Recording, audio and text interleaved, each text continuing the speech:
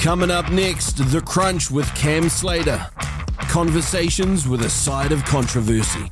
Every Thursday from 4 p.m, right here on RCR, Reality Check Radio.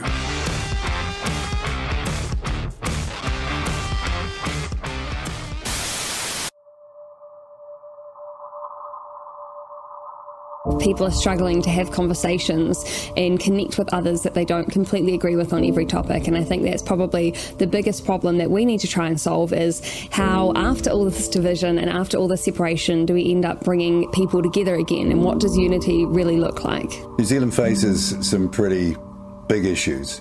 First one is COVID and the aftermath. There's no getting away from that. Second is racial division. It's been ginned up and it's dangerous. Another issue that maybe people haven't got their head around yet is digital currency. What form does that take? Is it programmable? Will it be used to manipulate behaviour and patterns of behaviour? Those questions need to be asked and answered. How can you have fair, open, democratic government by people who are appointed? It's a ridiculous idea. And if that idea is taken to its zenith, then this country is in real trouble, because democracy, one person, one vote, where every vote is of equal value, has got to be the foundation of a modern New Zealand. What's true, what's not true, how our kids are to be educated. And, I have a great fear for the future. I think we know from history where this could end up.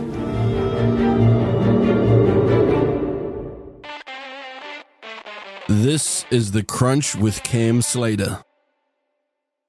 Conversations with a side of controversy, right here on RCR.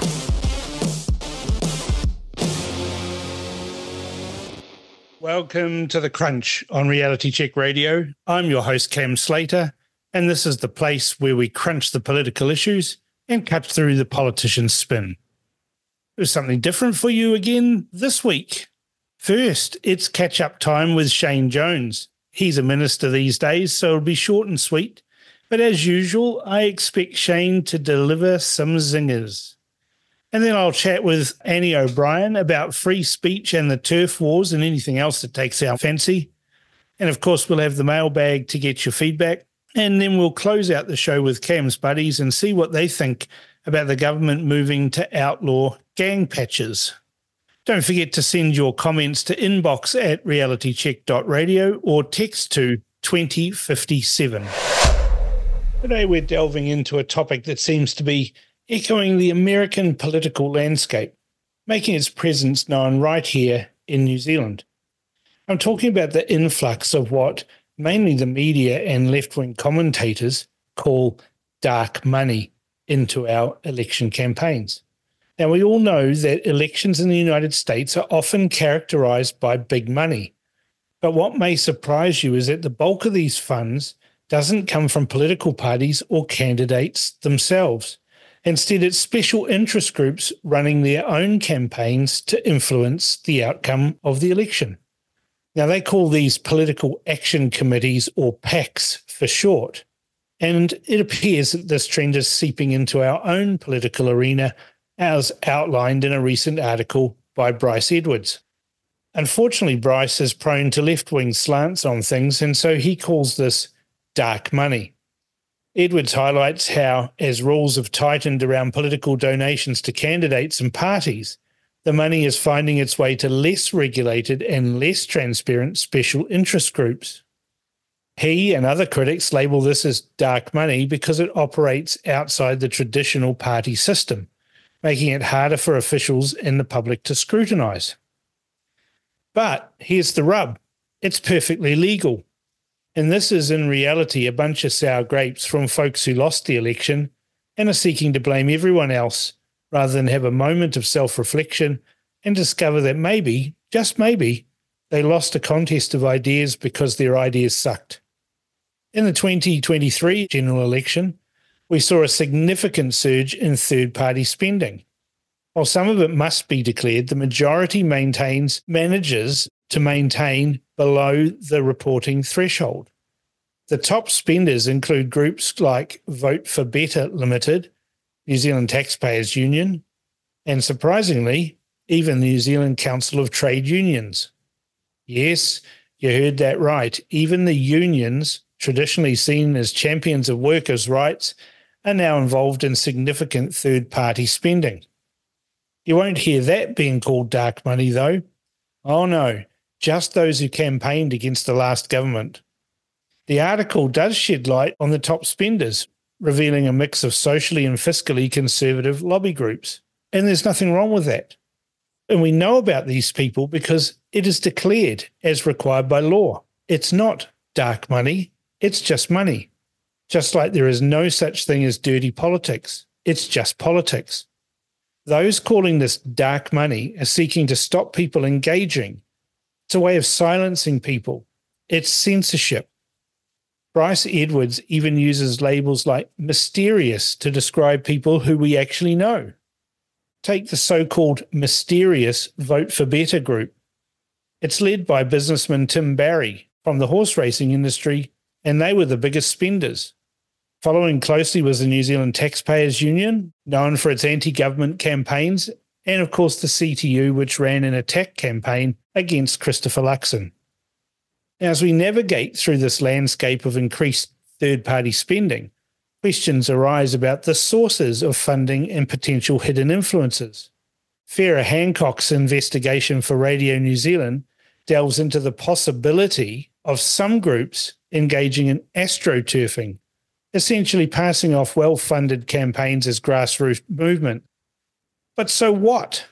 It's their own money or the money of their members. The commentators see this as concerning. But why? Think about that for a minute. They use this language because they don't like it. And so it's mysterious.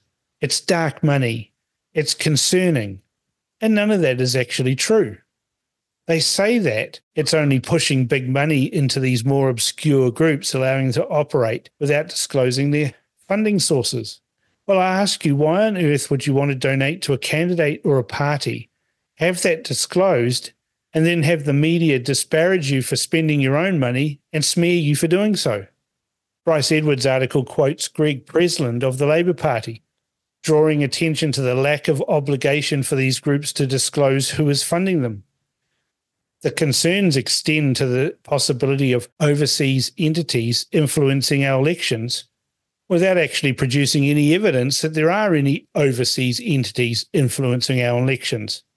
And of course, they neglect to mention that overseas individuals and organisations are not allowed to donate to political parties or candidates. But Greg Presland, who's a lawyer from West Auckland, knows that. So it's just a smear because his team lost. And it doesn't end there.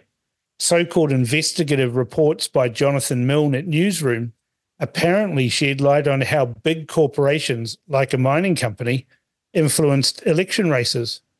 And I say so-called because Jonathan Milne, all he has done is look up publicly available information as required by law, donations, returns, and then ascribe nefarious implications against the donors. People like Bryce Edwards, Greg Presland, and Jonathan Milne and Farah Hancock claim we need more transparency without even realising that if it wasn't for transparency of donation laws, they'd never have the names and the donors to moan about in the first place. This is all legal. There's nothing untoward about this. It is just caterwauling from a bunch of losers. Thanks for joining me on looking into this world of political spending and so-called dark money. Stay informed, stay engaged, and as always, keep questioning. Shane Jones is back on the crunch. A lot has happened since his last appearance, including Ratana, Waitangi, and of course Stuff attacking ministers like Shane for daring to engage with Reality Check Radio.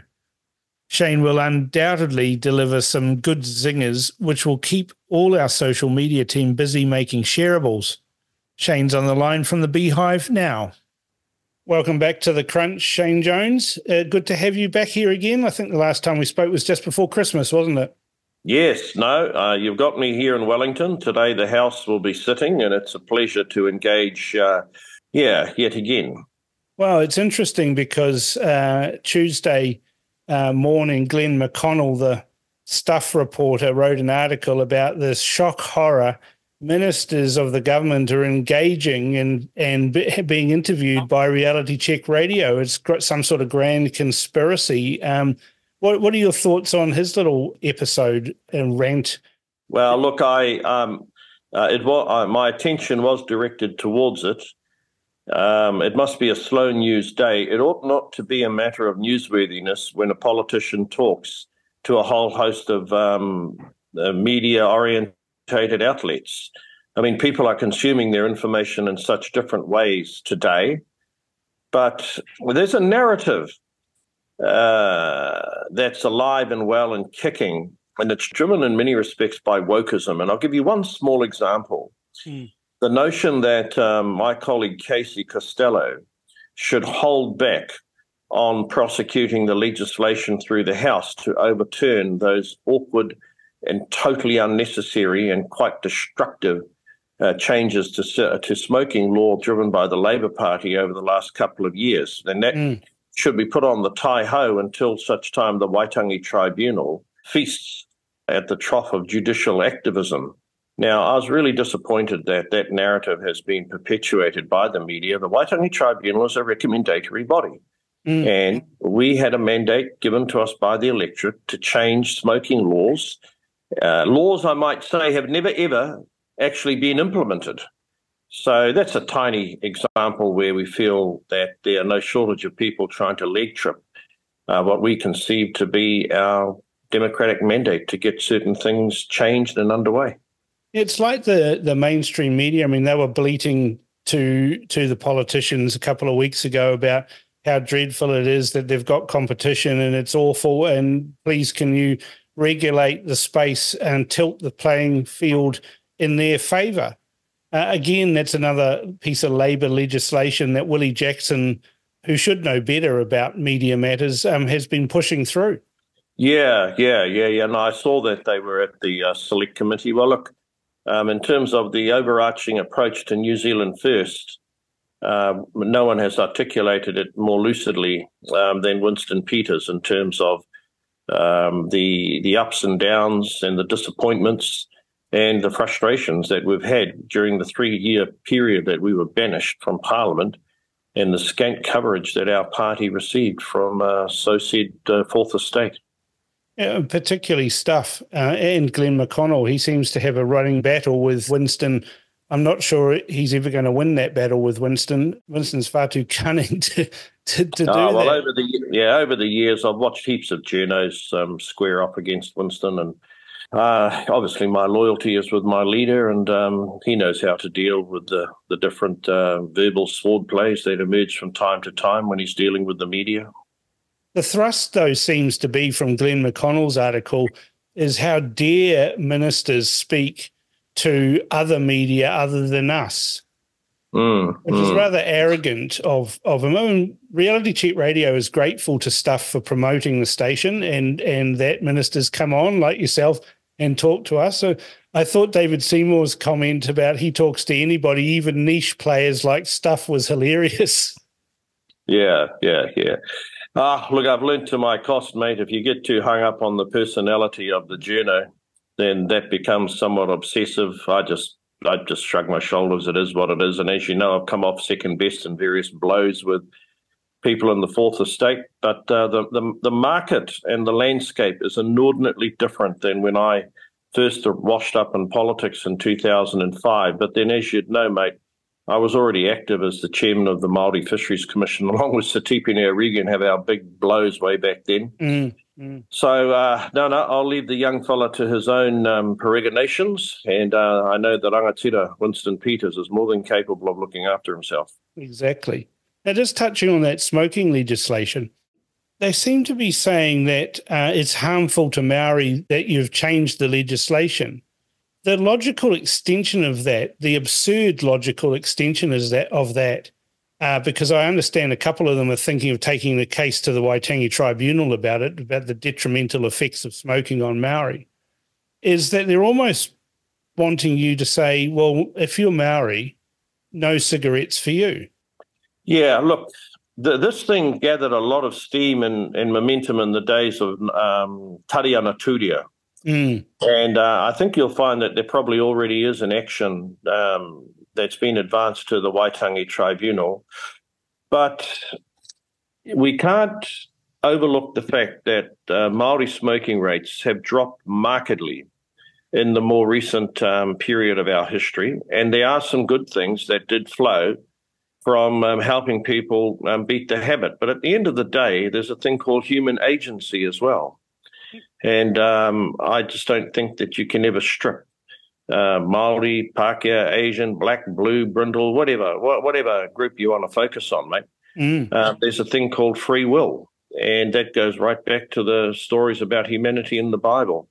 And there's no way our party is ever going to agree with some sort of blanket regulation where you make, if you're of Māori descent, you make smoking illegal. Anyway, these rules that we're changing, it would have led for the gangs being in control of the cigarette industry anyhow.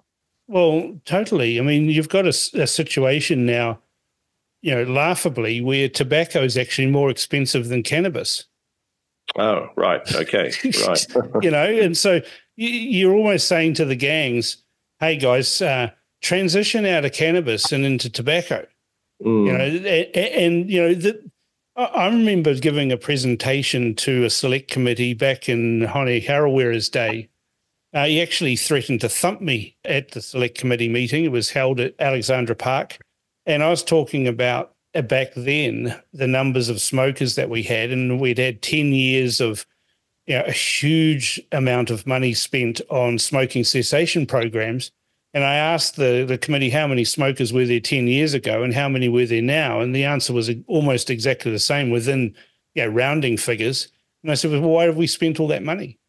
Well, what has it achieved, right? And I said, you're running the risk of heading down the path of Bhutan, which increased taxation on cigarettes to such an extent that it became very, very lucrative to import black market tobacco, and it leapt out of control. And we're seeing that now in New Zealand, where the taxes are so extreme on tobacco products that it's worth your while to try and slip a few containers through some of the lesser known ports in New Zealand and import duty free, essentially tax evasion of cigarettes, and then they sell them to the poorest people in New Zealand.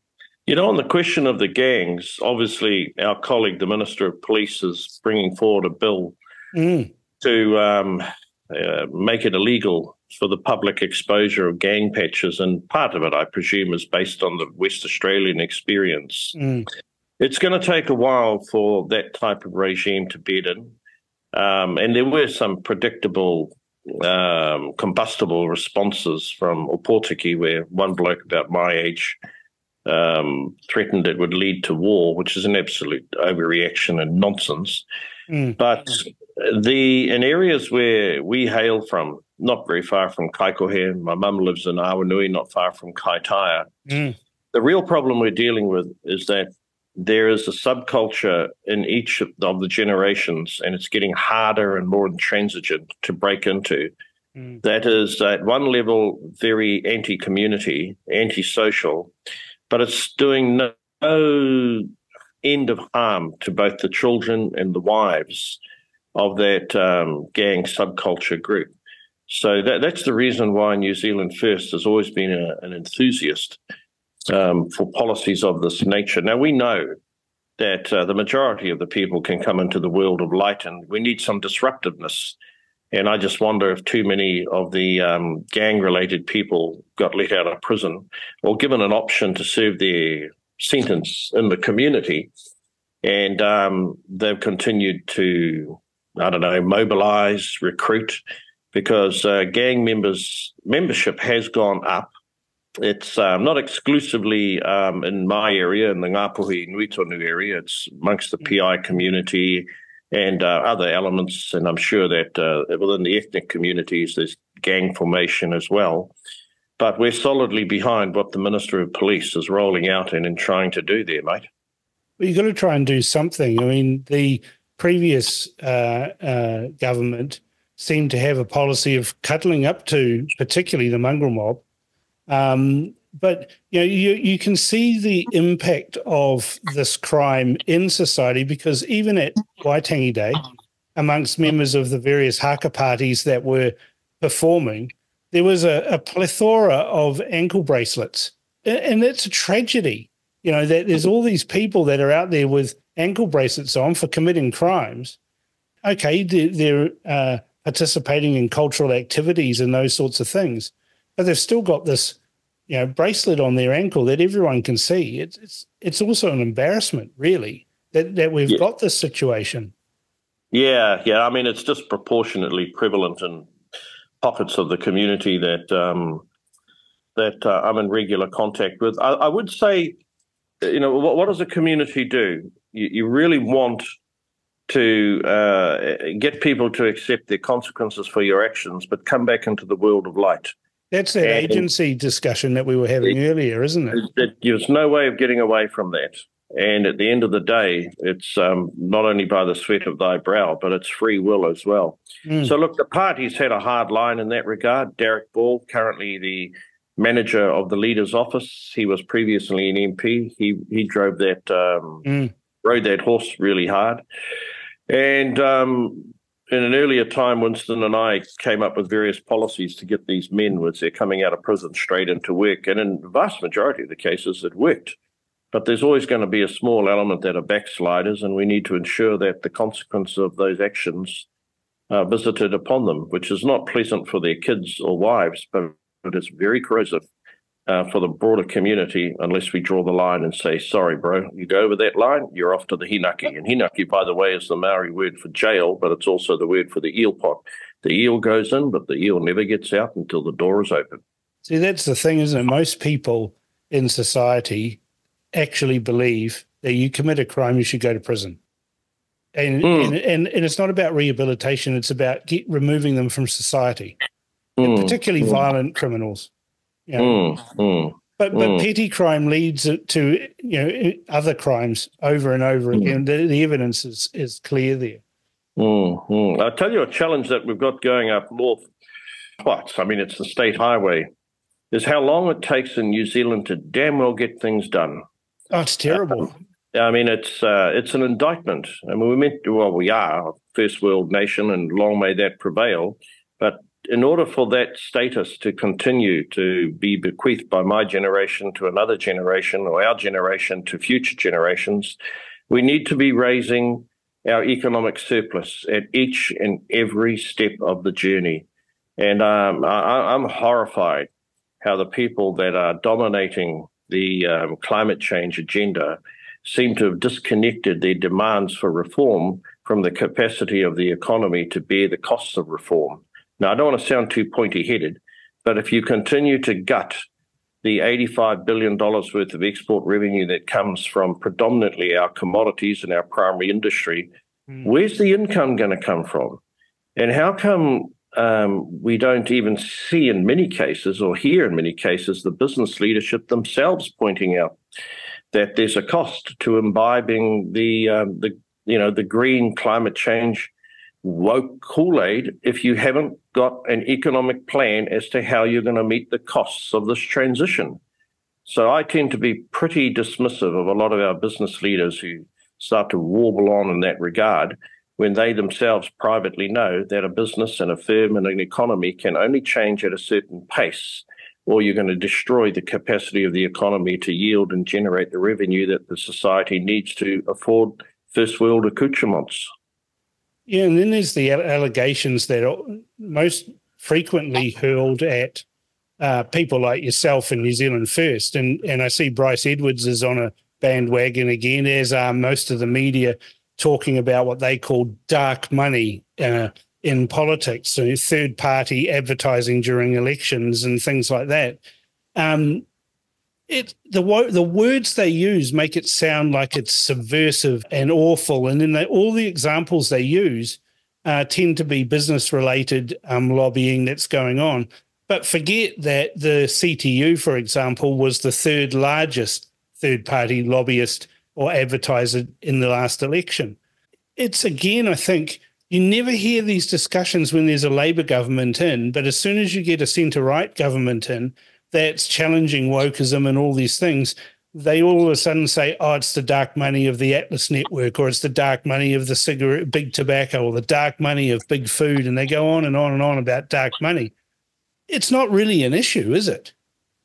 Yeah, well, I mean, I attracted about $95,000 in donations, all of which were disclosed, and much of which, the vast majority of which, got used in order to meet the costs associated with our party, because an individual candidate can only spend somewhere between 27 and 30K, some figure like that. Yep. But that type of coverage causes people to lose courage and want to donate to campaigns or donate to individuals. And it does. And if you don't come from stupendous wealth, it doesn't make it very difficult to run and sustain the costs of a campaign. So I'm incredibly respectful of the people who have shown generosity to have met the costs associated with us coming back into power. Our party will never agree with the green approach, which is to get the taxpayers to pay for the costs of political parties running campaigns. That will cause our party and other parties to fall under the predatory gaze of the bureaucracy, and that's something we're just never ever going to do. So we are reduced to being innovative and identifying people or interests who are willing to back the narrative of our party. All of which is legal, mate, and that needs to be constantly reinforced. And that's the thing; it is legal. The systems have been set up and passed by MPs, and the system is behaving as it was intended to. We've got political disclosure, we've got donations that are disclosed, we've got all of these sorts of things happening. I remember having a discussion with Mike Williams, the former president of the Labour Party. You know, the man who spent a whole lot of money going over to Australia to dig dirt on John Key with the H fee, telling me that he was lobbying as hard and as loud as he could for taxpayer funding of political parties, because then he didn't have to go and do fundraising. And I thought, well, that says it all. Oh, you know? Yeah, well, I mean, more recently, I think it's James. But I mean, the Green Party have suffered a few blows, and I mean, obviously, it's a tragic event with Festival Collins. Festival himself, however, never really made his mark in Parliament. He made his mark up in the community, on the sidewalks, and in the hard-to-enter places in South Auckland, and all power to his arm. But that aside, there have been some big changes in the Green Party, and Labour's got a hell of a challenge in front of us, because it will bleed some vote as Chloe weaves her magic amongst a younger generation.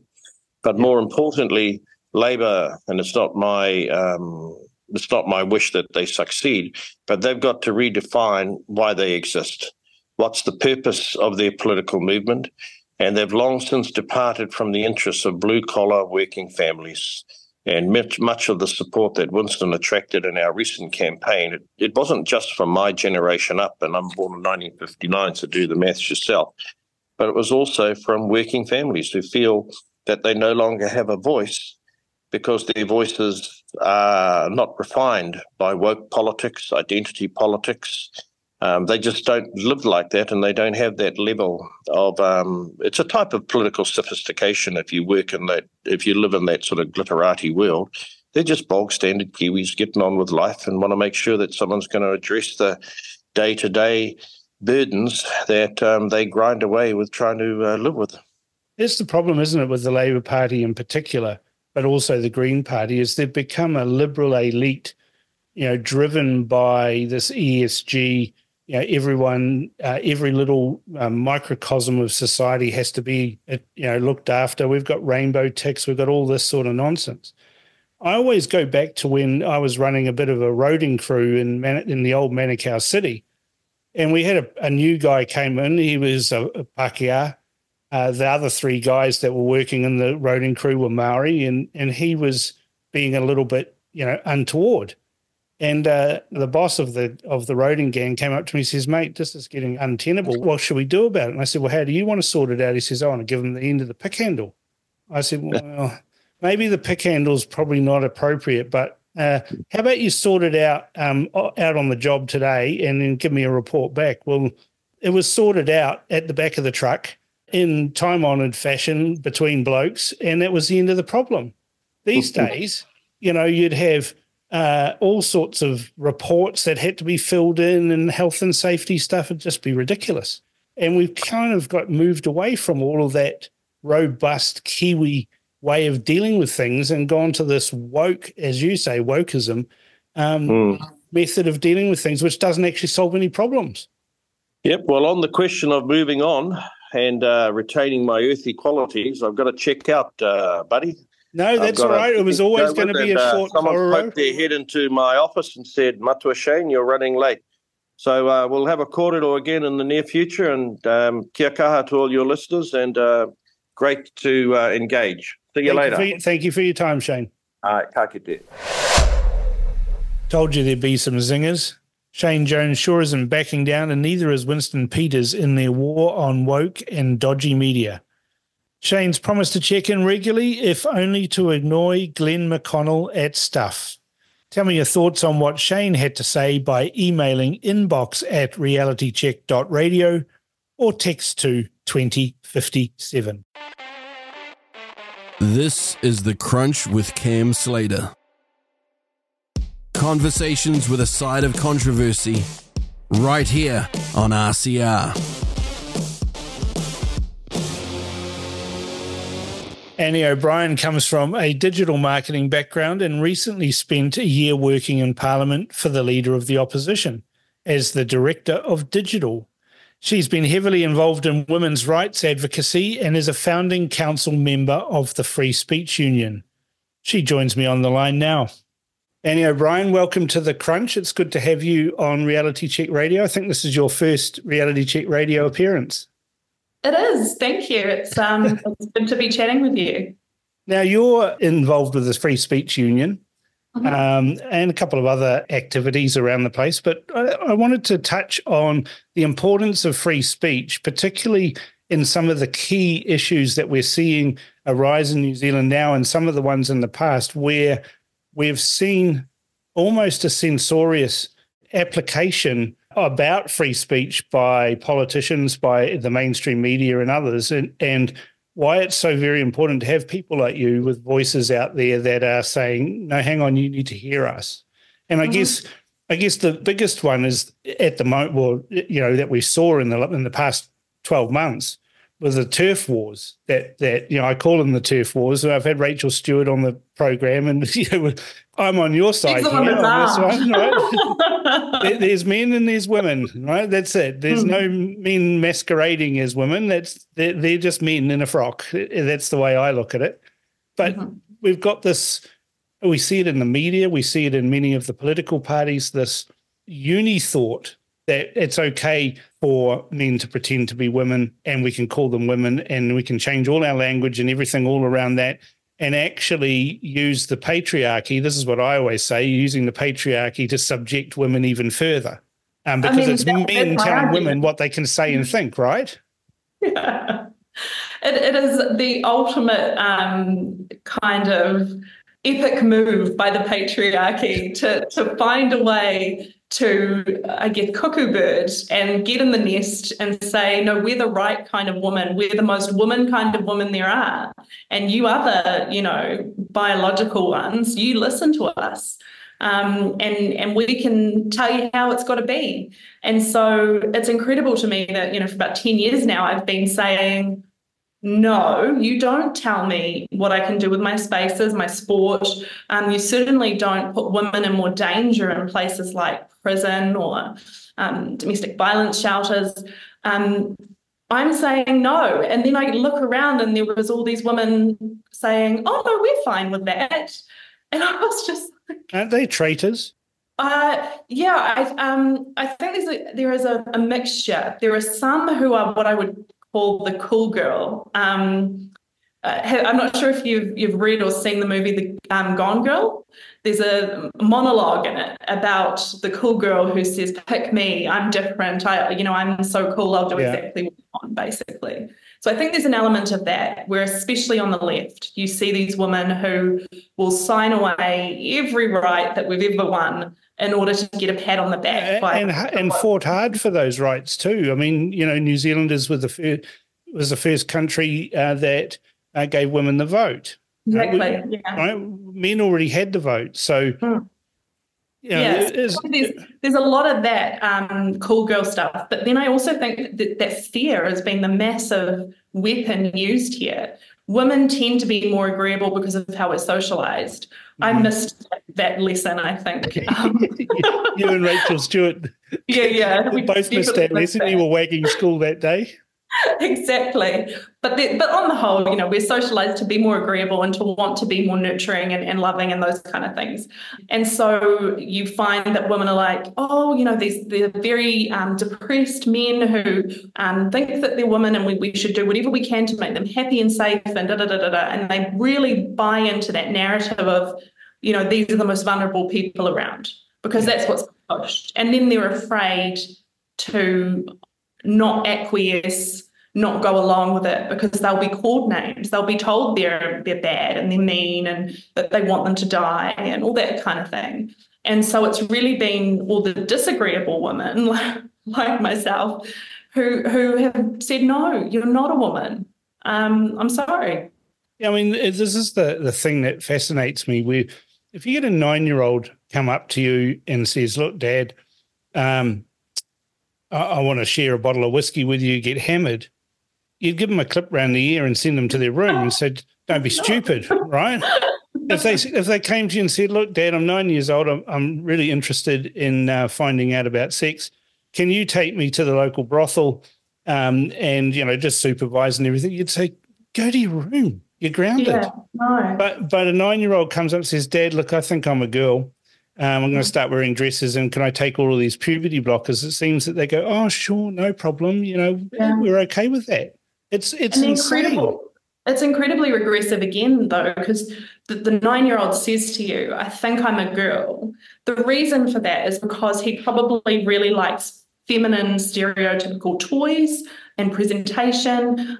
So he probably likes to play in the same ways that some of the girls in his class play in. And when we say as a society, if you want to play with those toys, you have to be a girl, we're telling this little boy that the only way that he can, play with those toys or like glitter or whatever it is if he becomes a girl, when really I think kids are kids, just let them play what they want to play with. And generally they'll find their own way, won't they? Yeah.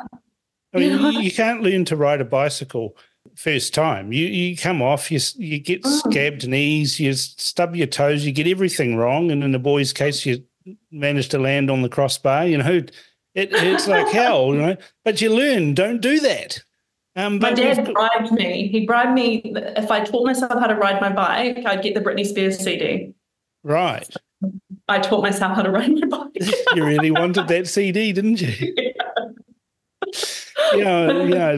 It's insane what society does and contorts itself. But I'm still gobsmacked by the scenes that we saw when Posey Parker came to New Zealand, where a bunch of angry men largely were physically intimidating a smaller group of women who just wanted to hear somebody speak. Yeah. Now, you were involved in that, weren't you? Yeah, I was right in the thick of it. It was frightening. And I felt so bad because I'd had a conversation with Posey the night before, and she said, well, it's really heating up down there. And she said, will the police be okay? And I said, what do you mean, will the police be okay? And she said, are they going to, do you think that they'll, protect us? And I said, yes, because in all my experiences in New Zealand, I was naive enough to think the police show up and protect those who are being attacked, or that I just assumed that even if they disagreed with what she had to say, they would protect her against physical attack. So I said that, and then the next day, as this group of men, as you say, dismantled a fence and ran at us, and I looked around and there were police nowhere, I just had this dread of like, oh my God, I've given her this false sense of security here. And the reality is that we've been left completely on our own, that they're not here. I ended up ringing 111 from the middle of the melee and got a really shitty responder on the phone. And I was saying, you know, like, there are women trapped in the rotunda, and like I think these men are going to hurt them, and they're being pulled at and pushed, and the guy on the phone was just like, yeah, we know about it. And I was like, but there's no cops here, and they're like, we've had lots of calls about it. I was like, well, is anyone coming? Because literally get hurt.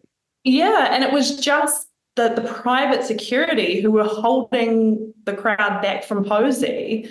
She was getting pulled and pushed, and it was like, it was really primal, some of it. Like, it really scared me because it was the type of thing where, you know, you hear about people kind of, or like mass hysteria or something where a mob kind of gets whipped up into a frenzy. Yeah. And it kind of felt like that because they look wild, like.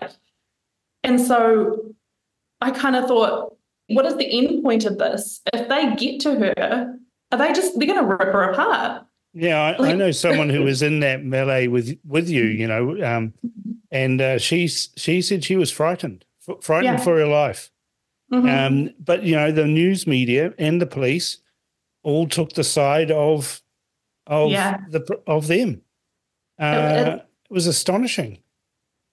I was actually quite interested on the weekend. I think it was Nicola Willis and Luxon were ushered out of the gay out because of the mob there. The Palestinian protesters. Same people who did that to us, because there's only a small community of these psychopathic bloody activists, and they were the same ones. They're the same ones who do all the very aggressive Palestine stuff. And what was interesting to me was they were being nowhere near as aggressive as they were towards us. They would seem to be shouting nasty things, but they weren't being physical like they were with us. And Luxon and Willis's police contingent got them out of there. They saw the risk. They saw it was dangerous. They got them out of there. And it just made me a bit cross, because I was like, every politician from all the different parties said, oh, it was mostly peaceful protests, da-da-da-da. It wasn't. It was hugely violent and aggressive. And a fraction of that happened at Big Gay Out, and they were swept out by police. Yeah. I find it astonishing that politicians pander to these groups. I mean, they do. You see the Green Party especially, right? But you know, the vast majority of people who would have been at the big Gay Out or any of these sort of events, they're not national voters. They're not active voters either. So I don't know why David Seymour and Nicola Willis and Chris Bishop and Luxon all go prancing around in their colourful shirts like they care, because they don't. Yeah, it's interesting because I think it's fair again. It's the media is hugely plugged into this community. I hate using that because I'm supposedly... Well, it's not a community though, is it? No. It's not a community. Yeah. So my partner and I usually go to Big Gay Out because it's usually the one that's more chilled. It's usually the one, not like the parades and stuff where it's, you know, all the telcos and stuff dressed up. Usually there's music and drinking and it's quite fun. We didn't go this year, and I'm glad we didn't because of the protests and stuff that kind of ruined the whole thing. But it is like last year when we went, there was a lot of political stuff. Everyone who went on the stage was making political statements about Wayne Brown. Yeah. So there was, I think he just kind of floated that he was going to cut funding to arts or something. Yeah. And so they were all making a big deal out of it. And what I noticed was these were the people going on the stage. These were the performers and the people who organised it. You look around at those sitting on the lawn with us, we were all rolling our eyes every time a political statement was made, because even though most of them would have been left voters, people are just sick of it being politicized.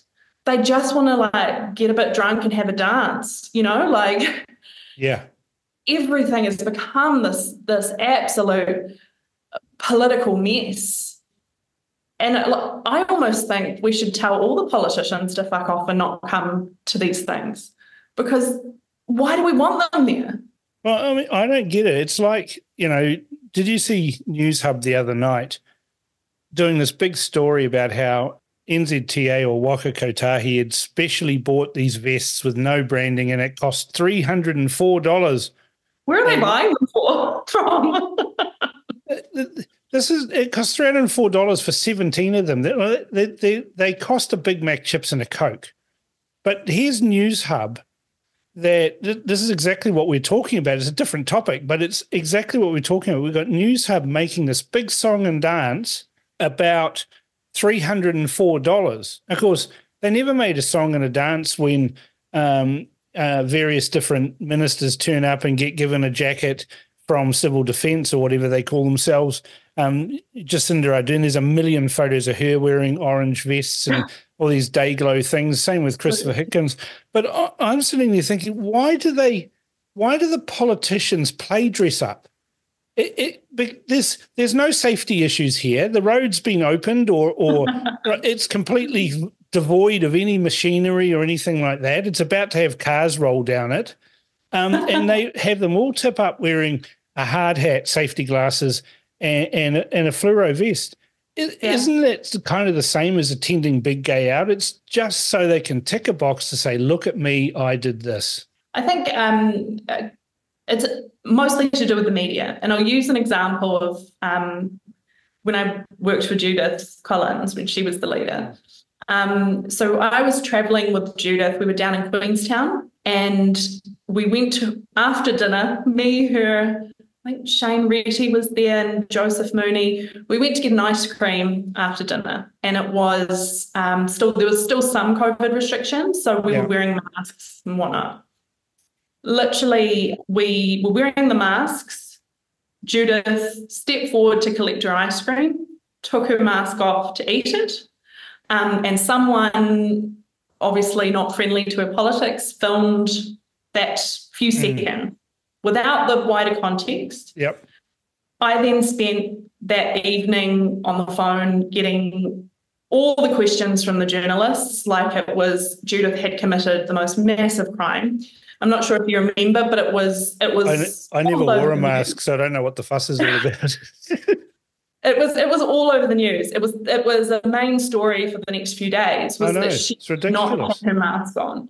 And so sometimes these politicians and their staffers are literally just trying to avoid a shitstorm in the media.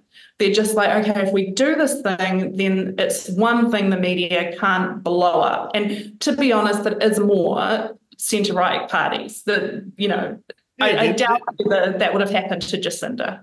You're never going to see Winston Peters having a thought about that. What if this ends up in the media? He'll be thinking, awesome, it's going to be in the media. That's what I want. No such thing as bad news. That is true, but I think it is symptomatic of national, to a different extent, Labour.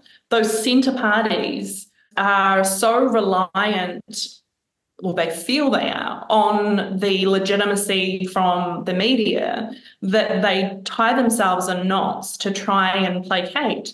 Now, the problem is, I think, that we need to reassess the equation there, because we're now in a situation where the 6 o'clock news is not the be all and end all. It used to be you needed to have your press releases out in time for the 6 o'clock news. You wanted to get those top slots. Yeah, those days are done now. Yeah, it's done. And so now you've got a whole different set of media, but also you've got the ability to bypass the media, which is you guys are doing with your own new media type, but also social, but also by list building and direct emailing. Yes, which is what the Free Speech Union does, builds those list emails direct bypasses the media and gets the message that you want out there, not this homogenized, cut down 30-second soundbite that the media like to use. Yeah, and I think we're seeing, like you used Winston as an example, and he is showing that it is possible to not play the media game and use your alternative channels to get your message across. I think it could be done better, but for what he's trying to achieve, it's working. Now, Luxon is never going to do that because he is down the centre, national, safe, if you will. But it's not safe, is it? Because you've got this is, I always hark back, this is a free speech issue. If you've got a media that are hostile, they are stifling your views, or whoever you're representing, in your case, the Free Speech Union, and the media are deciding we're not going to carry this. This isn't news. And so they are acting as censors against the message that you're putting out, whether it's in terms of free speech, in terms of Pody Parker, or dissenting views. And I like all views, right? You could be completely opposed to my politics, and I'll still defend your right to say whatever you want, no matter how silly it is. That's what we're doing at the Free Speech Union, right? Like the amount of times where we've fronted stuff that we don't agree with, but you have to, right? You know, for example, and sometimes we deliberately speak on issues that are counter. So I fronted the Bethlehem College stuff because I'm gay, and actually, I don't disagree with them on everything anyway, but I wanted to show I can come out here and defend Bethlehem College's rights to speech and to what they teach. And it shouldn't matter if that is in an alignment with my own views, my own life.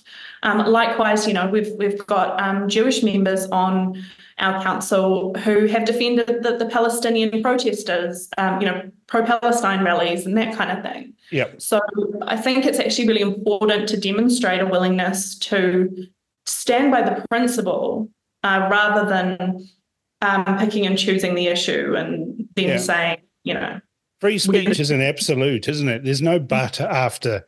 I believe in free speech. You can't now say but and then add something that says that you don't believe in free speech. You either do or you don't. And it's quite funny. A lot of people can't grasp the concept. Like often I'll criticize someone on Twitter, I'll say, that was an appalling thing to say. I've said it about Chloe Swarbrick's behaviour at pro-Palestine rallies. Yeah. I've been very critical of it. And people will say, well, what about her free speech? I'm saying, I'm not impacting her free speech. I'm using my own speech. She's allowed to say it, but we're also allowed to say that that's shit. Yeah, that's the thing.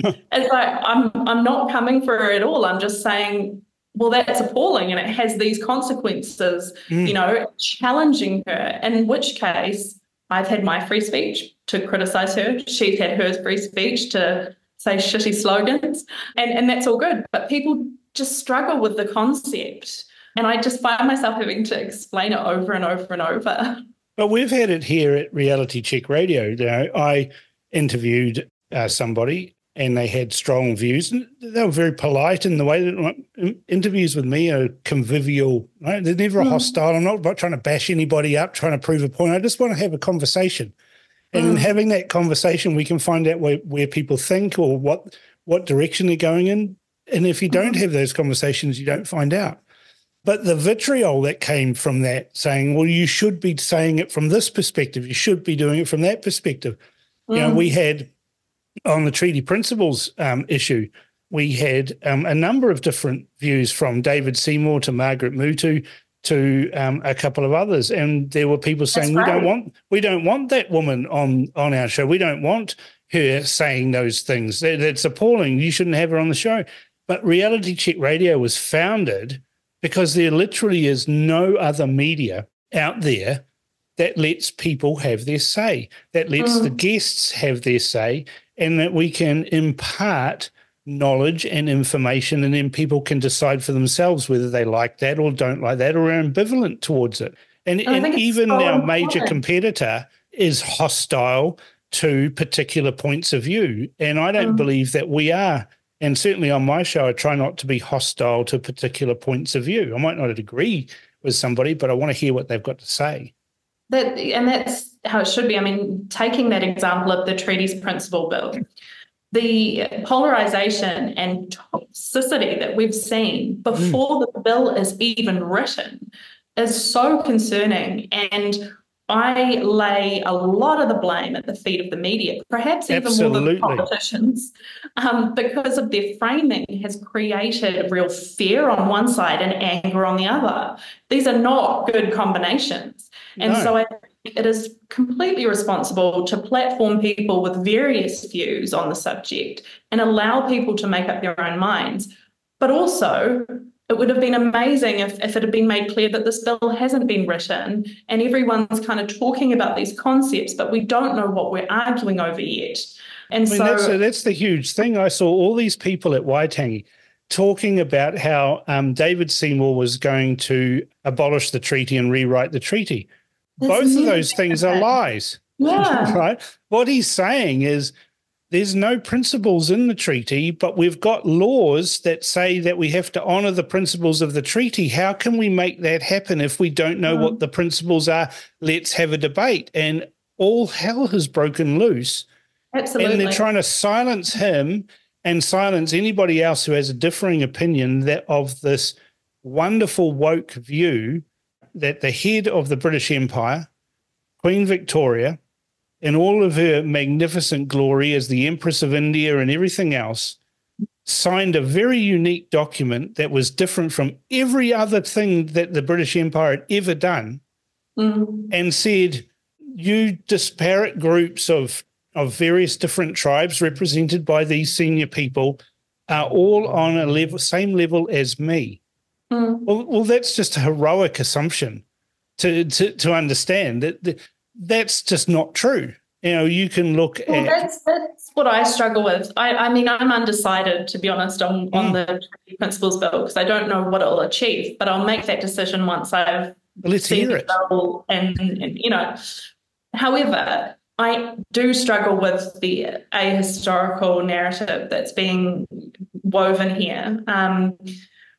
Not that I've really used it. I have a degree in history. And so I guess I've spent a lot more time than maybe the average person on these issues because I did a bit of New Zealand history. And it is ahistorical to say that Māori did not give up sovereignty. Now, I can understand why people now would want to share that view. But you just have to go and read the speeches that were given at Waitangi, which are available online. Do a little Google. You just have to go to read. There was a conference in 1860 at Kohimarama, a gathering of chiefs. And they were basically reflecting on, it's been 20 years since the treaty's been signed, and they were reflecting on how things were and relationship with the Crown, that kind of thing. Now, those speeches are very telling. You have a very clear deference to the Queen, and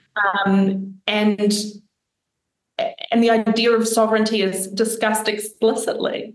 Now, another way to look at it is if you look at the speeches at Waitangi and you look at the chiefs who didn't want to sign and weren't happy with it, they expressed that they don't want to give up their sovereignty. So they know that's what's at stake. So if they're rejecting that, then the ones that did sign it were aware that was what. But we all have to forget this. And if we ever raise the historiosity of all of this, we get held down with cries of racism. Yeah. And that's what bullies do to silence people. And they give them a label that's abhorrent, that you don't want to have that label put on you.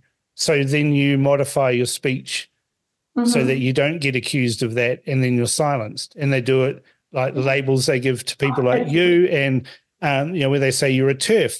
That's a derogatory insult designed to shut you up.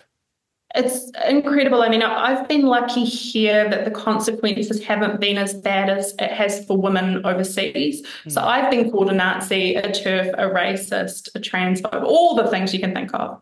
If you look at what's happened to some of the women in Australia when they were called Nazis, like I was, they've had huge consequences. So now you've got several women taking legal action against, I think it's the leader of the opposition in Victoria, I believe. I can't remember his name, but he basically defamed Posy Parker and Moira Deming, who was in his party, and a couple of other women who were organisers of one of Posy's rallies. John Pizzuto's his name. That's his name. That's the one. And so the consequences for those women have been huge. The utilisation of the name Nazi, of the slur Nazi, to say to these women. Moira Deming she was attacked, and now she's only able to take legal action, and it's probably going to take blooming years to go through the courts. And they do this because they know they have the power to harm us in this way. So when we're told that the most vulnerable group of people are this trans community, and we have to bow to their every whim because they're so vulnerable, it is extraordinary then that these same people can shut down our events, can destroy our careers. But they're vulnerable.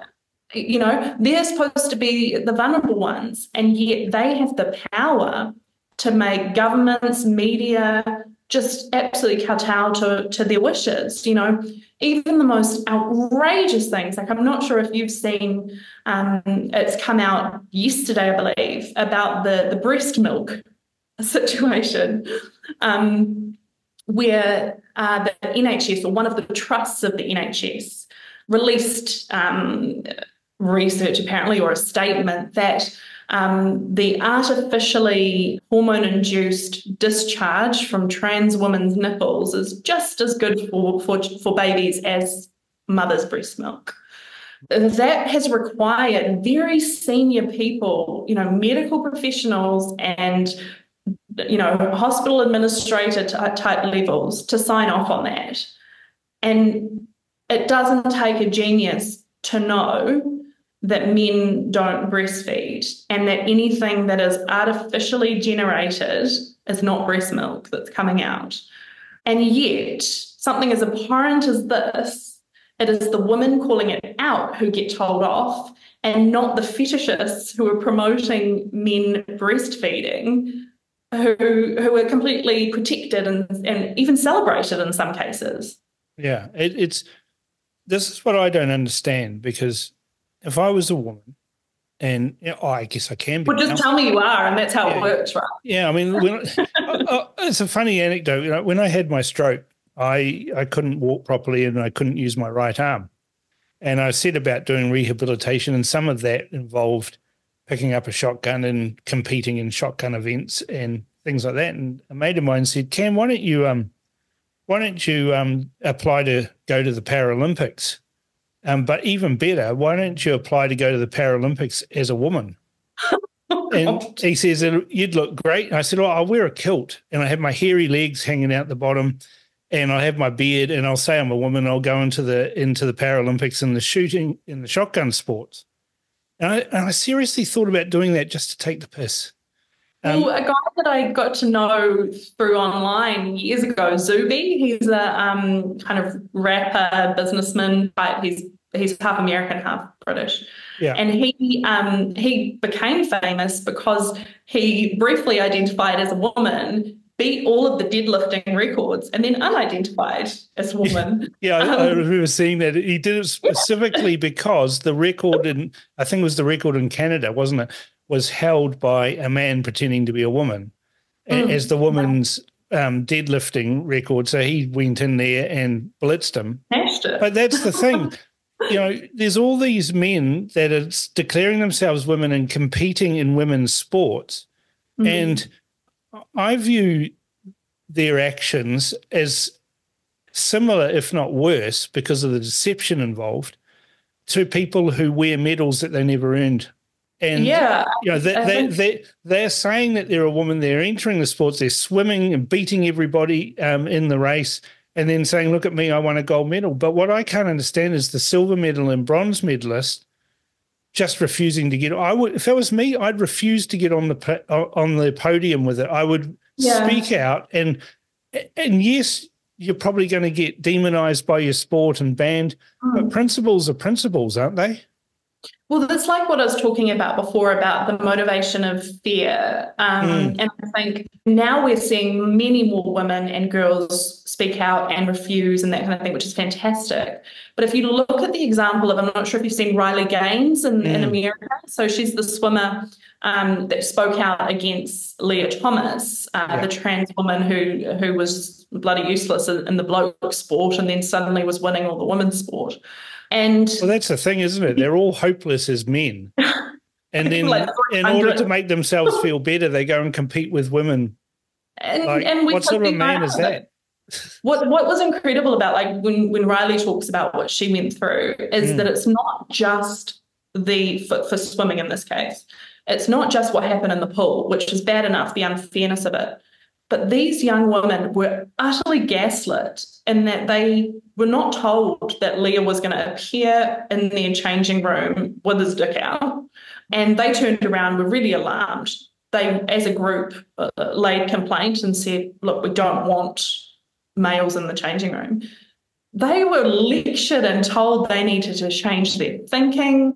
They needed to not be so horrible, blah, blah, blah, blah. There was nothing they could do. In the end, they would take turns getting changed in cupboards because they felt so intimidated, and also because Leah's behaviour was often sexualised.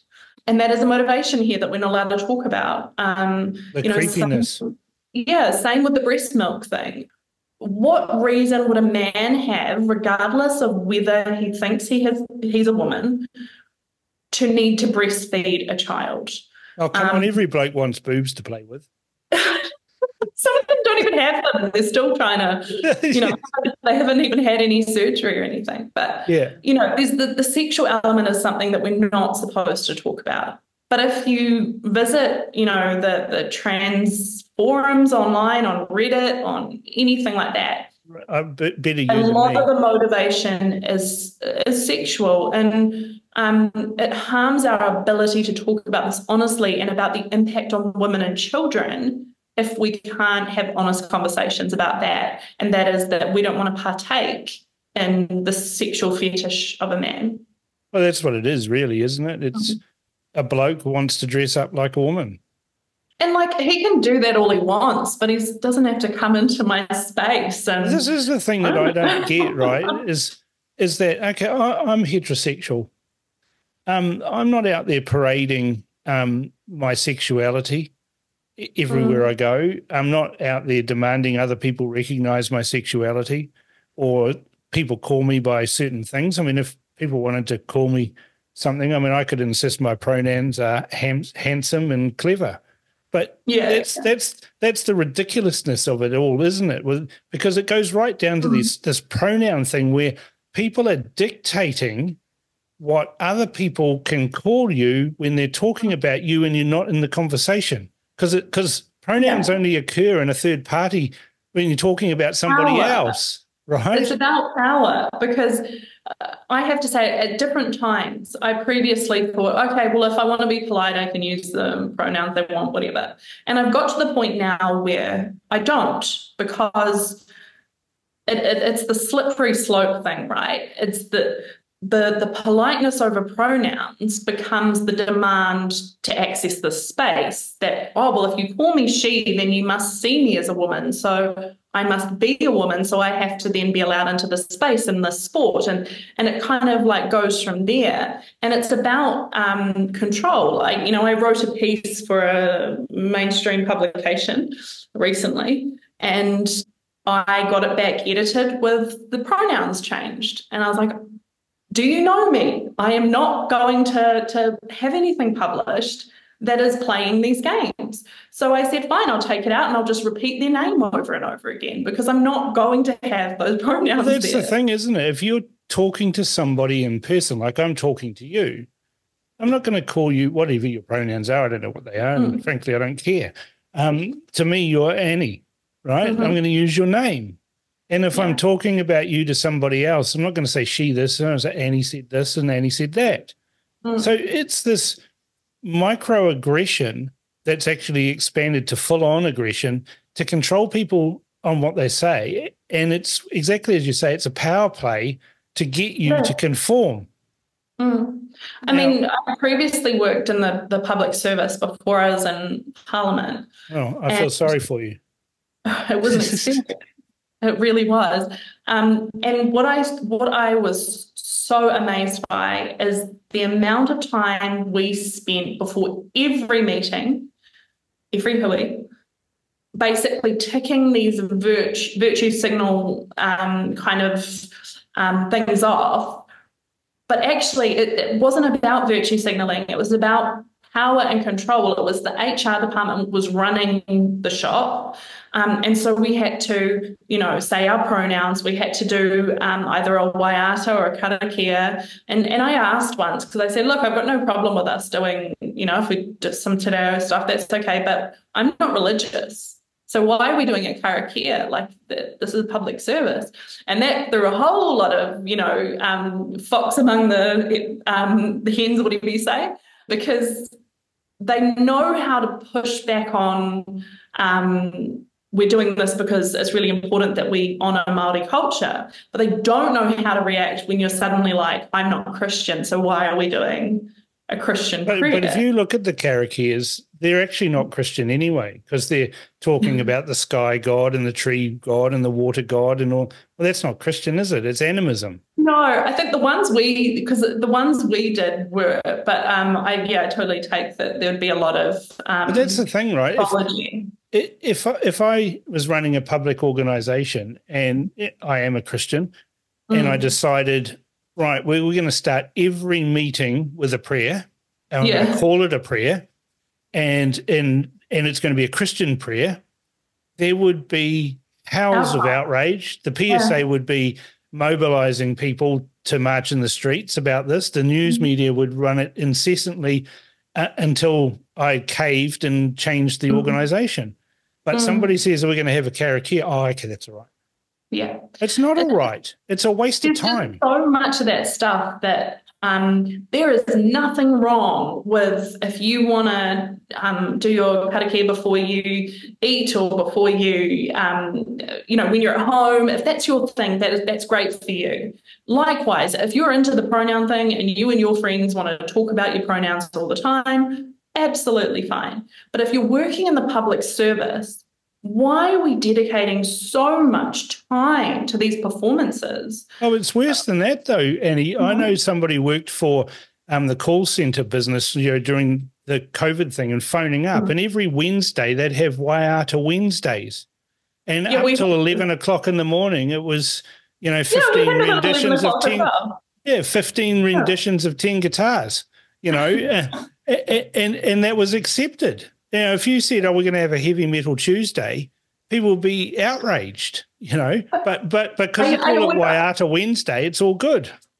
I did think of, I wonder if I could OAA how much time was spent on Waiatas, but there's no there's no way to quantify it. The other thing is, but this is controlling speech. This is silence. Like, I was in court before Christmas, and I hadn't been in court for 4 or 5 years. And that's the time frame that it changed. And the previous time I was in court, the judge comes in, everybody stands up. There's a few mumbled Maori words as they come in, which is read off a card. And then the judge sits down and then peers at everybody, and says, who's first? And then somebody stands up and says, oh, yes, it's Henry for the plaintiff, or such and such for the defendant, and it's all done very quickly in about 3 seconds. Now they stand up, yes, and it's all in Maori, and they start listing their whakapapa to multiple levels for 10 minutes, and then finally at the end of it say their name and who they're representing. That's insane. I mean, I can understand if the case is involving people who all kind of have that worldview. Great. Yeah, no, this case had nothing to do with that. And the thing that, it sounds trivial, but how long does that take? Our court system. I can tell you how long it took. It took 20 minutes. Yeah. like we should be motoring through cases because, you know, there are people waiting. I know of one murder trial that's waiting to go to court, and it's like taking 3 years. We should not be taking 3 years to hear homicide, you know, cases. And I think we should be finding ways to speed these processes up. And so we set up these kind of authorities like the Employment Relations Authority, where to divert things out of the courts to hopefully, you know, speed things up. Those are now clogged now because they spend so much time pissing around. So it's like, why are we like this all comes down to free speech. Right? Everything comes down to free speech. And I always point out to people when they're talking about the United States, right? And they say, oh, it's terrible. You know, the Second Amendment in the United States is appalling. And I said, well, you need to understand something. You can't have the First Amendment, which is the right to free speech, without having the right to defend that free speech, which is what the Second Amendment's about. Well, we don't have that in New Zealand. And so we have this bully pulpit that's largely infested with the media that is shutting people down, silencing people, bullying people. I mean, Nicky Hager stated that the reason why he wrote Dirty Politics was to take me out of the political discourse because I was too effective at what I'm doing, and he wanted to silence the other journalists that were talking to me. Now, I was at that stage, I'd already had a high court judge determine that I was a journalist. So we had a journalist, Nicky Hager, attacking another journalist for the political ideas that person had that were opposed, that Nicky Hager was opposed to, with the desired aim to silence that person, me, from talking to other journalists to share ideas. And nobody said a thing. No, it was a mammoth hit job. But that's the thing is, like, there's always people are scared of Nicky because he's like this because he's like this recluse who hides and then pops up with a book and doesn't give opportunity for right of reply, right? So he breaks all the rules of journalism, but everyone goes, oh, he's a great journalist. No, he's not. He's a lying, sniveling scumbag who does hit jobs for money. Yeah. The exact things he accused me of doing. Yeah. I mean, maybe it was actually titled Dirty Politics because it was all dirty. But they missed out all the interactions I had with Labour and Green politicians. For some strange reason, they weren't in the book. I had Chris Trotter ring me up. He says, I don't know why Nicky Hager's complaining about dirty politics. All politics is dirty. I went, it's hideous. Exactly, Chris. You like... It is thrilling to work in politics, and I enjoyed almost every minute of it. It's the best game out. It is like swimming with sharks all the time, and and that's where it is the world over. It's like that. There is no like nice parliament where everyone's holding hands and stuff, because that's not how things get done. We've got an adversarial system because that works. Because of a challenge of debate of ideas, one versus the other, right? It could be worse. We could be like, I think it's the Greeks or the Italians have punch-up all the time in the house, you know? Taiwan has regular punch-ups. Thailand, fisticuffs in the parliament. We should bring that back, along with smoke. Well, Truman did give it a go, didn't he? Yeah, exactly. But, I think politics has been diminished since we got rid of smoke-filled rooms, but that's a whole nother argument. Winston would definitely agree there. I think that the whiskey drinking, smoke-filled rooms, it was a different way of doing politics. And I've had people ask me actually, how do you think Luxon's going to cope because he doesn't drink? And it seems like a really silly question. But there is like history the world over through many different systems of the late night drink, the discussion, the kind of relationship building. And people can argue that shouldn't be over alcohol, but it is. Well, so that's the thing. I've got a multitude of stories from the 90s when I was sitting in the smoke-filled rooms watching deals get done, both internal party stuff and cross-party stuff, deals were done over fags and whiskey. And you know, you mentioned earlier on in the interview about polarization, and that's the thing that I find most frightening about how politics or how society has become. We are so polarized now. You're either right or wrong. There's no happy medium. There's no, well, hang on a second. You know, and I used to laugh about that Stephen Crowder, you know, he'd sit down at a university with some topic and say, you know, trans women aren't real women, convince me, you know, or something like that, and have a discussion. But he can't do that now because he just gets torn apart. We've lost the ability to debate. Security will usher him off because he's causing a disturbance. I mean, you think about Helen Clark and Phil Goff and, you know, all of that era of politicians, that's all they ever did is cause disturbances. Nowadays, they wouldn't be allowed to. I know. It's quite amazing. There's a lot of hypocrisy in it, like the sanitization of politics, the sanitization of protest. It irritates me to no end because usually the people involved in that process from Labor's side, they did protest, you know. Was it Grant Robertson or Chris Hipkins that got arrested for a protest? Chris Hipkins.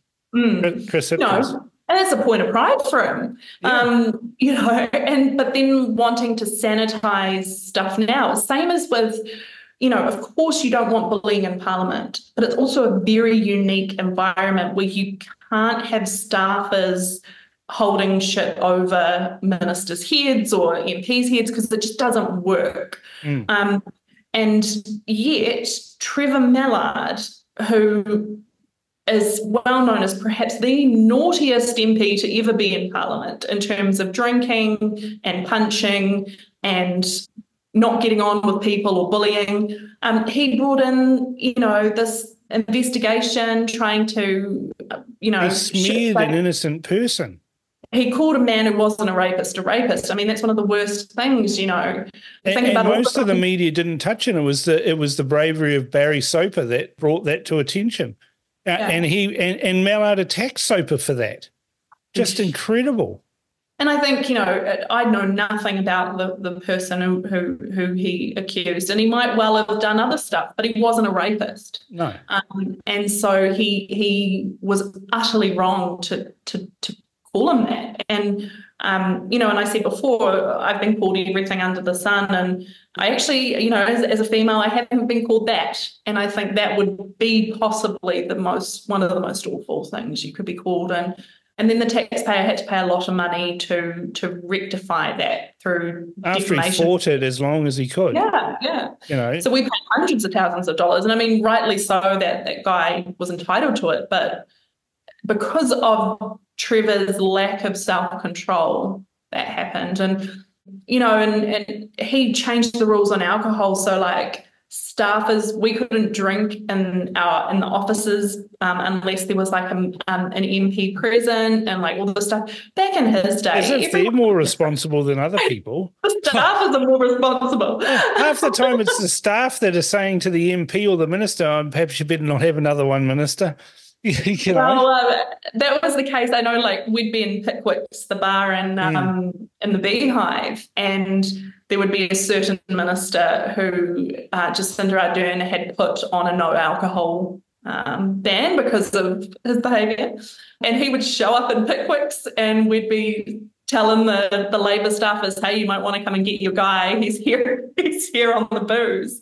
And it's like, actually, it's the staffers who are kind of making sure everyone's but the staffers, in my experience of seeing staff and ministers and MPs interaction, I've always found the staff to be very protective of their minister or their MP, to the point where they say, you know, actually you've had too much to drink, or I'd better put you in a taxi, and actually take them home and do those sorts of things. So I think that was one of the scandals last year with from Tuki. What was her name? The MP, Barocca lady. Oh yeah, Anna Lorpe. Anna Lorpe, yeah. She wasn't she.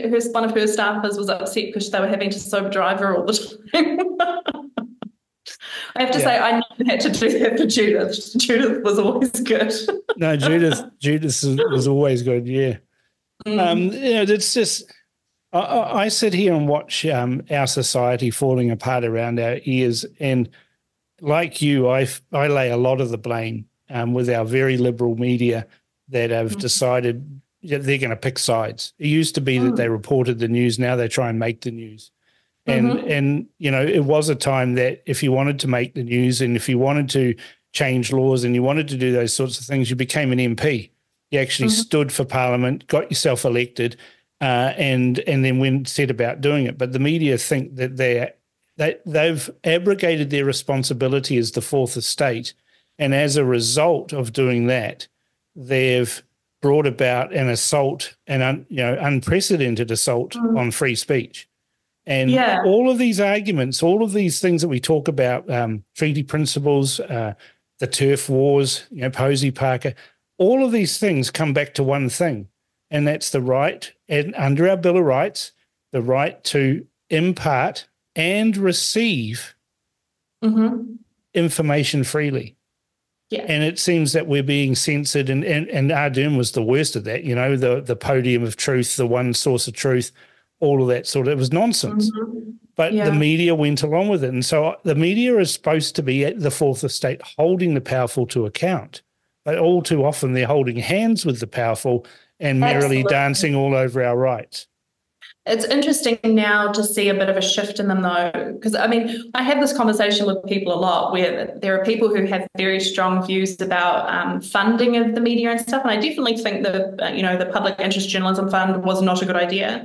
However, I don't think those funding scandals, if you will, are what has driven this. What has driven this is purely that the type of person who is a journalist now is a university educated, totally liberally kind of indoctrinated through the same universities, tend to be from a middle to upper class background, tend to be white, most of them, but have a complex about being white. And so you end up with, no matter which mainstream media platform you're looking at, they're all the same because they come with the same set of views. They've had the same education. They've got the same social background. They believe the same things. Whereas back in the day, you could go from one publication to another and get very different views. So you had some variety. You also had, working class people who didn't go to university but were switched on people going straight into journalism and providing that perspective. And so we're not being served because it's like this club of people. It's a homogenized view, isn't it? Everything's become homogenized. But if you look at reality check radio, look, I don't agree with Paul Brennan on a large number of things, but he's a good dude, though. But he's a good bloke to have a cigar and a drink with, right? I'm never going to agree 100% with what Peter Williams says or Natalie or any of the other brilliant hosts that we've got. Everybody's got their own interests and their own points of view. But the great thing in reality check radio is that we can all coexist, Green voters and, Wombles and all sorts of people with different views. We all can join together because we've got this core belief that we are exactly what our name says, that we're a reality check. We are allowing people with differing views to air their views in a long format. It's not a 15-minute, let's see if we can get some hits on somebody. And it's better listening. It's better radio. And that's why our audience is growing, and that's why we're actually taking a stick to the mainstream media that all once over lightly. And they would be very derisive of you guys. So, they have been, yeah. Is, this idea that that what you're doing is less than because it's not legacy, it's not done as they do, which is hand in hand with the public service, with elements of the government, though less so now. You guys are more prone to misinformation because they don't agree with you, I guess. But we've got even got people who are in the same space as us who are calling us derisive names, Cooker Radio or Rabbit Hole Radio and stuff like that. That says more about him than it does about us. We don't care because we're here about the discourse and the conversation. And that's why we've got people like yourself talking to us, on the show about politics, about freedom of speech, about the challenging issues that are out there, calling things as they are. Yeah, and I think I'm always quite happy to, talk to people in good faith, because I think the more of these conversations that we have about tricky issues, the more we can find that awful thing called middle ground and pragmatism and all these kind of things to find a way through challenges. Because the way I see it right now, the way the legacy media and the kind of discourses, there is no middle ground to be found on these issues. Nor should there be. Nor should there be. It's okay to not agree. Absolutely, it is okay. It's perfectly okay to not agree. The challenge that I worry about is these issues to do with governance and policy, like the Treaty Principles Bill, where this polarization is being weaponized, and at the end of it, one side is going to be pleased and one is going to be really angry, instead of trying to have a conversation that bridges some of those. Well, we saw that, didn't we, with Waitangi Day, because you had the media that were amping the pressure up. You could almost think that they were hoping for violence. They were talking it up. They were. Like the day before, I was full of dread. I thought, oh God, this is going to be horrendous, because I felt like the media were hoping something really bad would happen. And, on the whole, even though there was some hostility, I think it was pretty good. Everyone showed up, said their bit.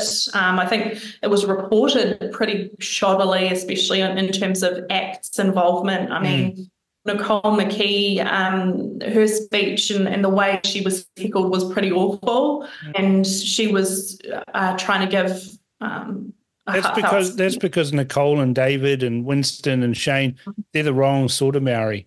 That's the prevailing attitude. It's like you're the wrong sort of woman as well.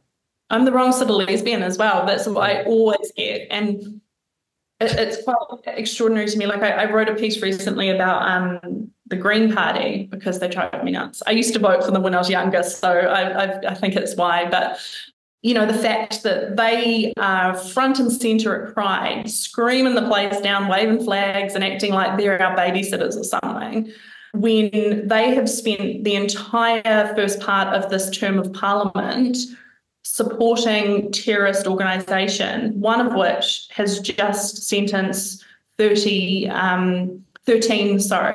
homosexual men to death, plus about 60 are getting corporal punishment.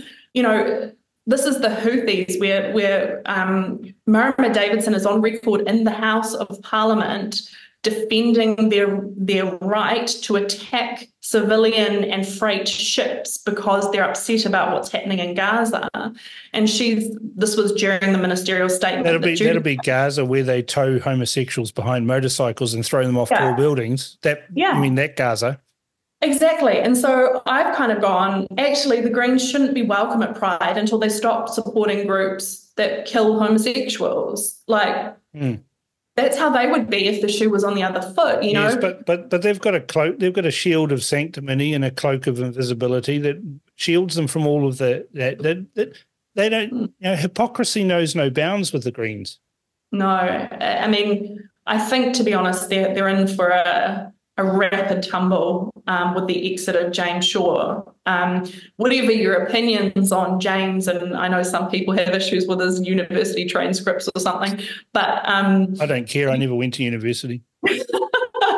Yeah, I did, but I think I must have been in the last batch before indoctrination. But whatever you kind of think of James Shaw. I tell a lie. I did go to university for 1 year, but the politics lectures I found incredibly boring, because I'd spent a lifetime in politics, and here was this professor who'd spent, a lifetime lecturing about politics, and the two things were completely different. I just don't remember. I had lived experience and he had book learning. No, it was never going to work. Yeah. I think that James Shaw's his sensibleness will be severely missed in the Greens, because even though he is a bit bonkers on some stuff, he was the kind of dad. He was reasonable. Yeah.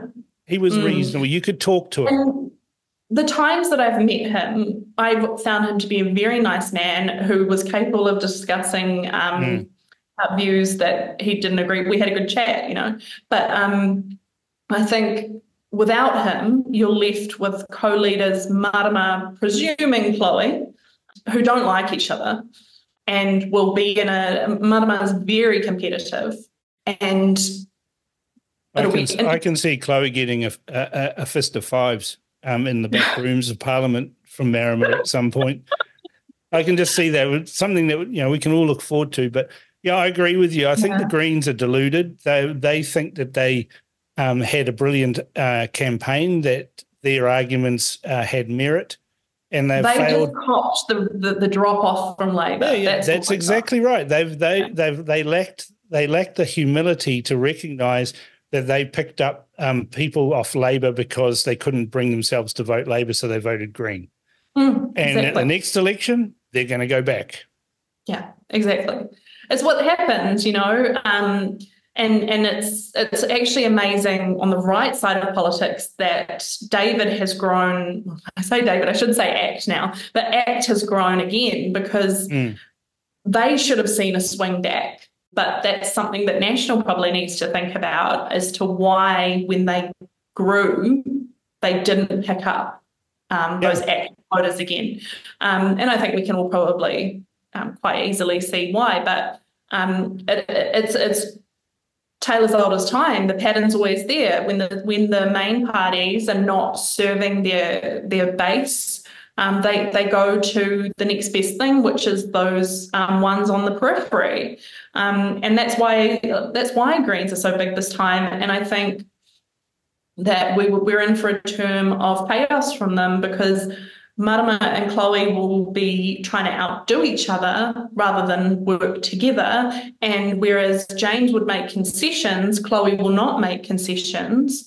And so I think we'll be in for a bit of a ride with them. Yeah, Chloe has righteous indignation on her side all the time. Right? She's absolutely adamant. She's 100% right, and will not countenance anybody saying anything different. No. The only thing I can't work out is whether it was Marama or Chloe or both that were involved in stabbing Golriz, because I reckon that's an inside job. Do you reckon it's an inside job? Because I know, obviously, the thing that disturbs me most about the Golriz situation is that story was shopped around a little bit before it made its way to ZB, and the media didn't want to publish it. Think about what a massive thing it's become now. She's lost. If that had been a national MP that was shoplifting, we would never have heard the end of it. But it was all, oh no, she's a woman of colour. It's understandable. It's stressful, her job, blah blah. Excuse. Yeah, nah. Yeah. So you're a thief.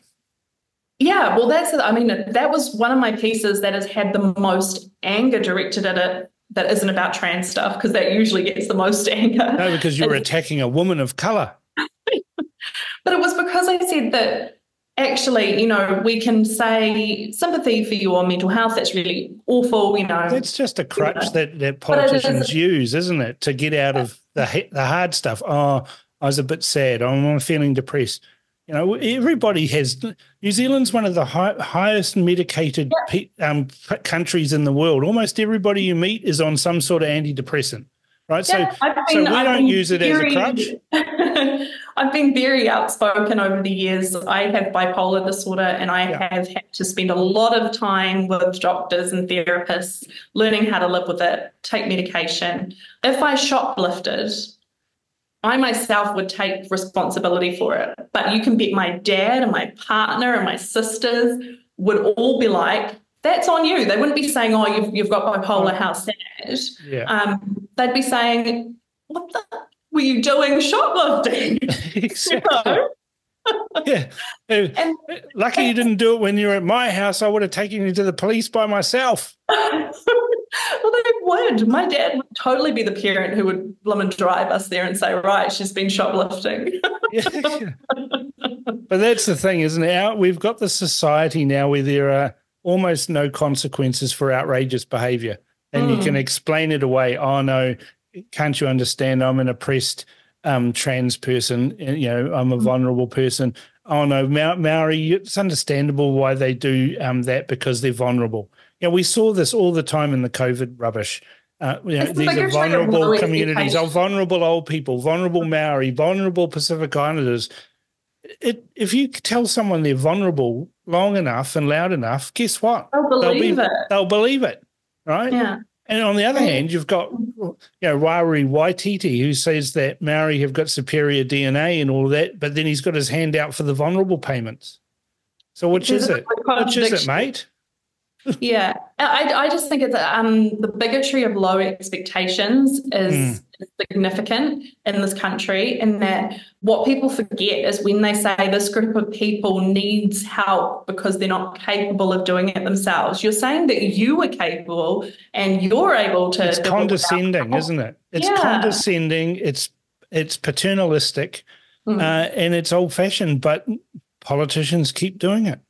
Well, it's another thing that if they don't hit those buzzwords, they get the bad headline, You look at, I watch Postcab most weeks because I don't know, I guess because you're a political tragic like me.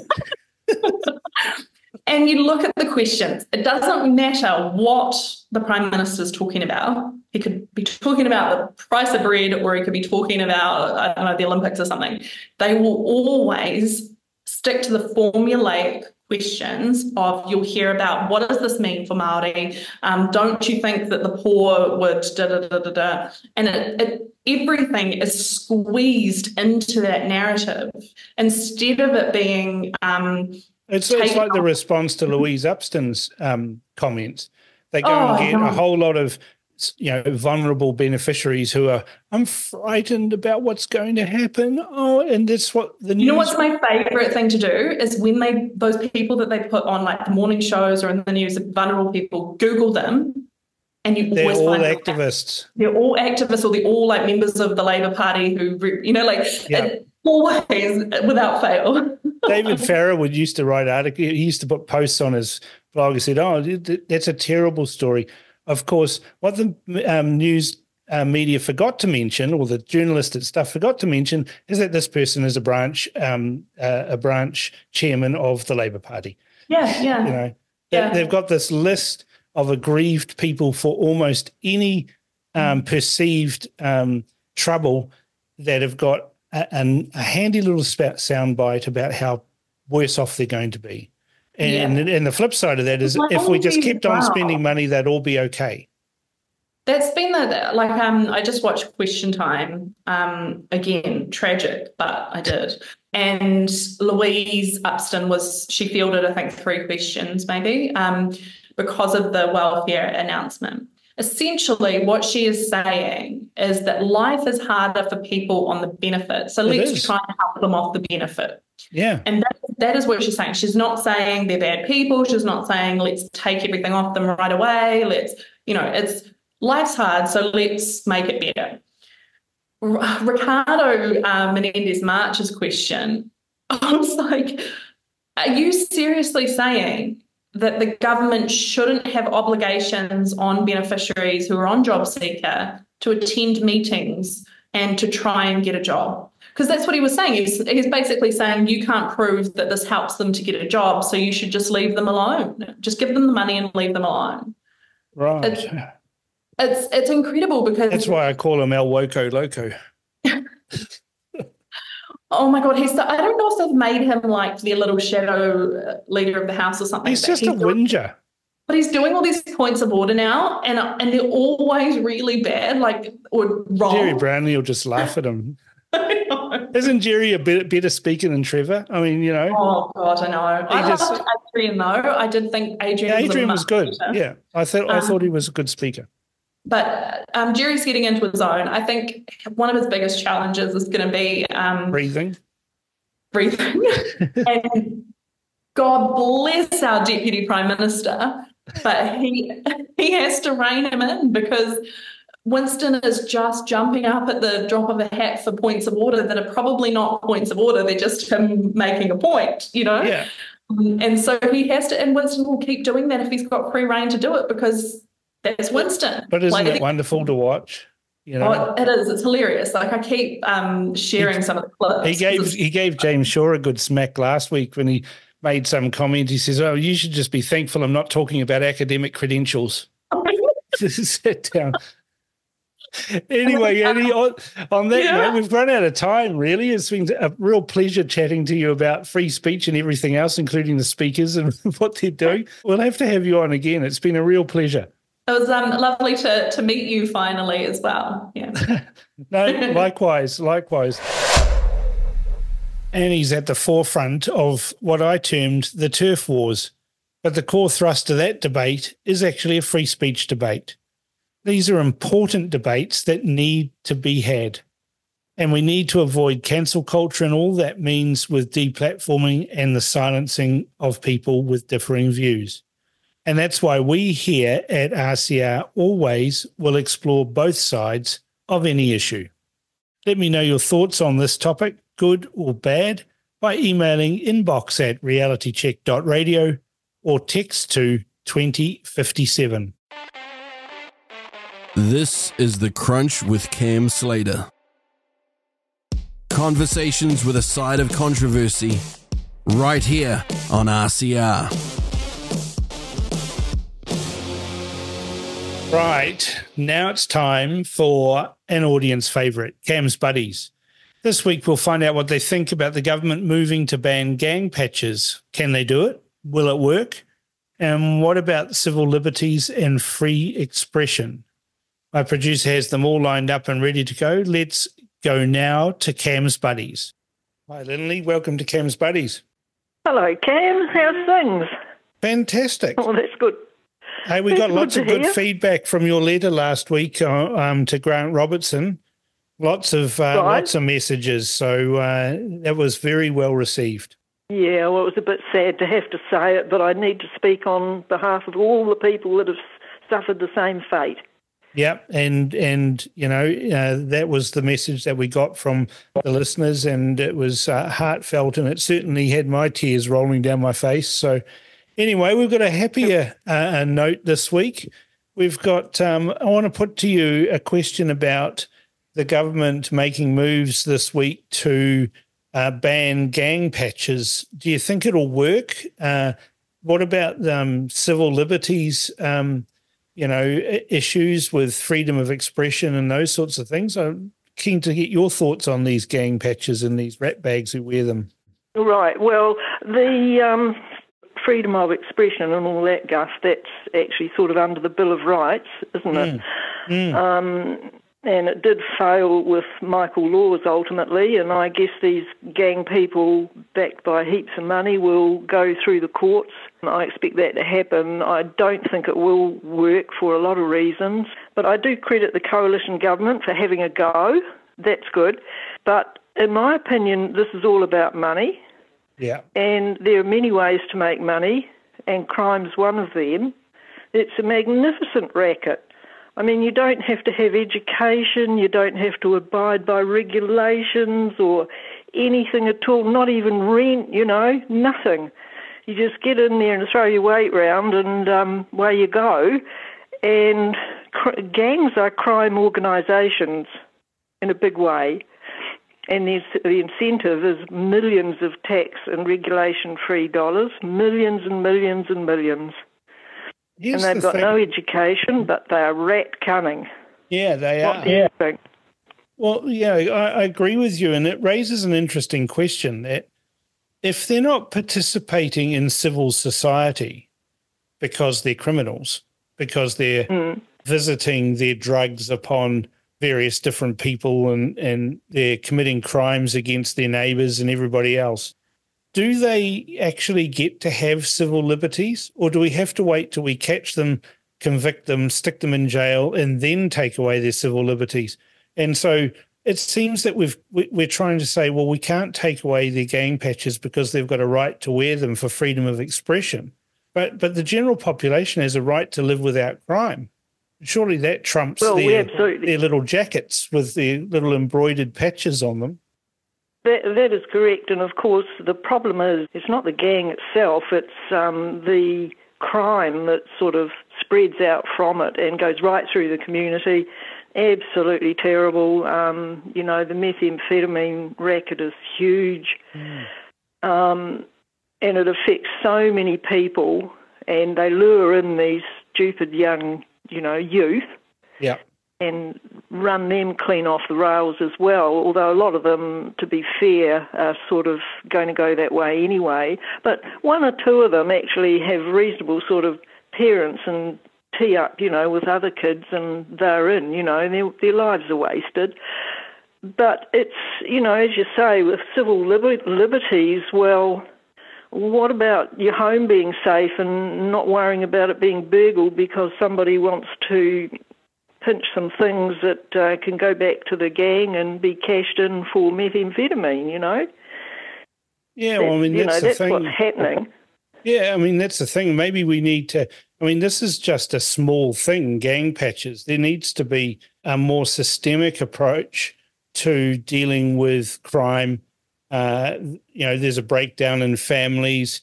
There's the inability of Kiwi citizens to adequately defend themselves. You know, we get told, oh, that's all right, call 111. But let's say you live in the country, you know, out on a remote rural area, some guy rocks up starting to steal your sheep or your four-wheel drive or your motorbike or whatever. You ring the police, they could be over an hour away. And so you left... Oh, you can't even get them on the phone half the time. And, you know, I wanted to report something. There was a car left out on the beach early one morning, and I thought, well, I'll just pop through Amberley, and I wrote the number down of the car. It was very odd to have a car way out on the beach.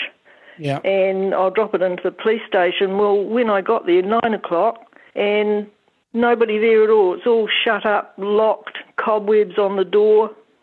Yeah. Police car outside, making us believe that there's police there, but there's not. Yeah. That must be the case right around New Zealand, but I've just got one really interesting figure here somewhere.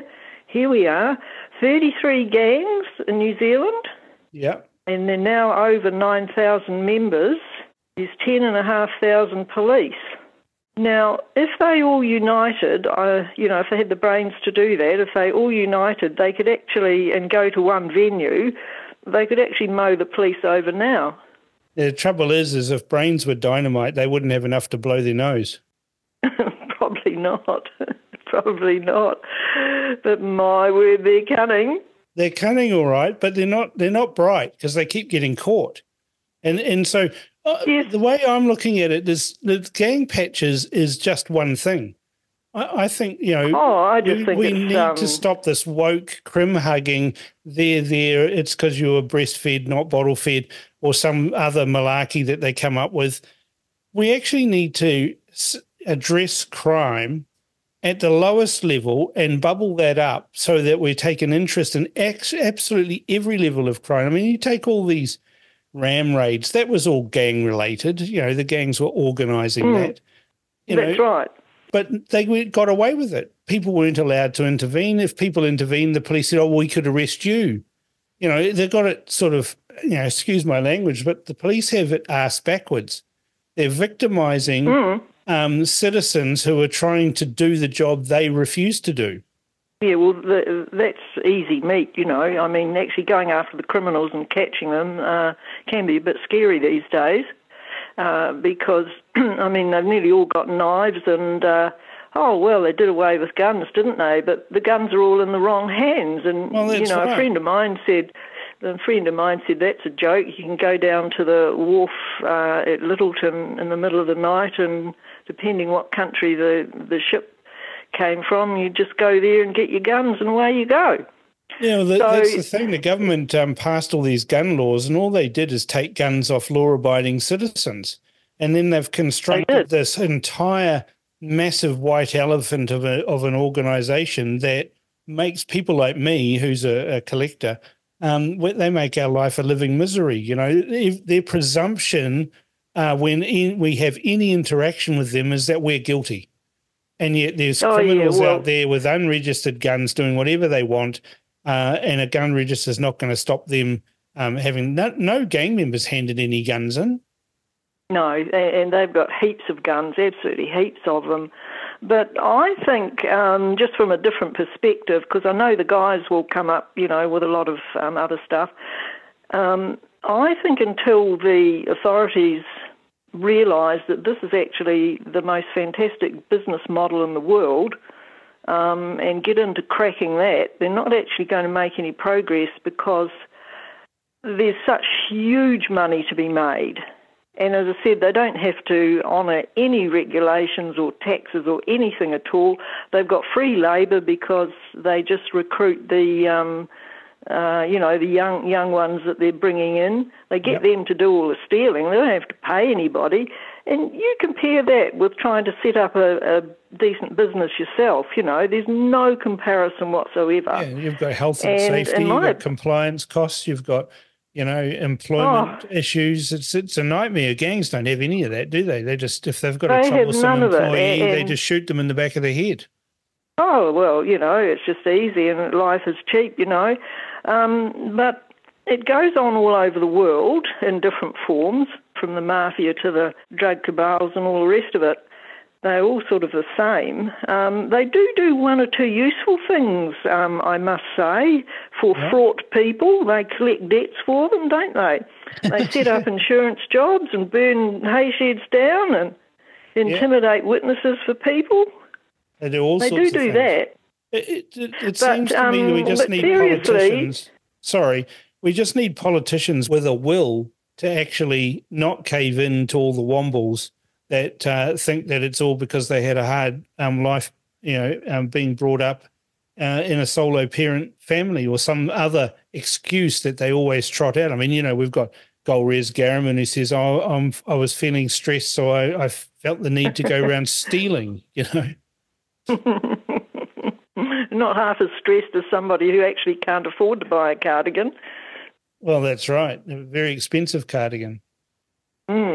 No, she's a criminal, and sometimes I think maybe Parliament in the long-distant future is headed for, instead of trying to build a new prison, they should just put a big security fence around Parliament and take the ones out that are honest.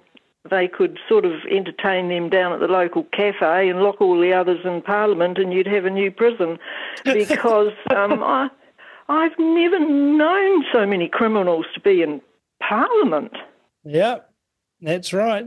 So that's kind of another issue. But no, I think that with this thing, until they get into how you can stop these people from making such a fortune with no effort whatsoever, they're not going to make any progress at all. You can take patches off, or it's their jacket, isn't it, really?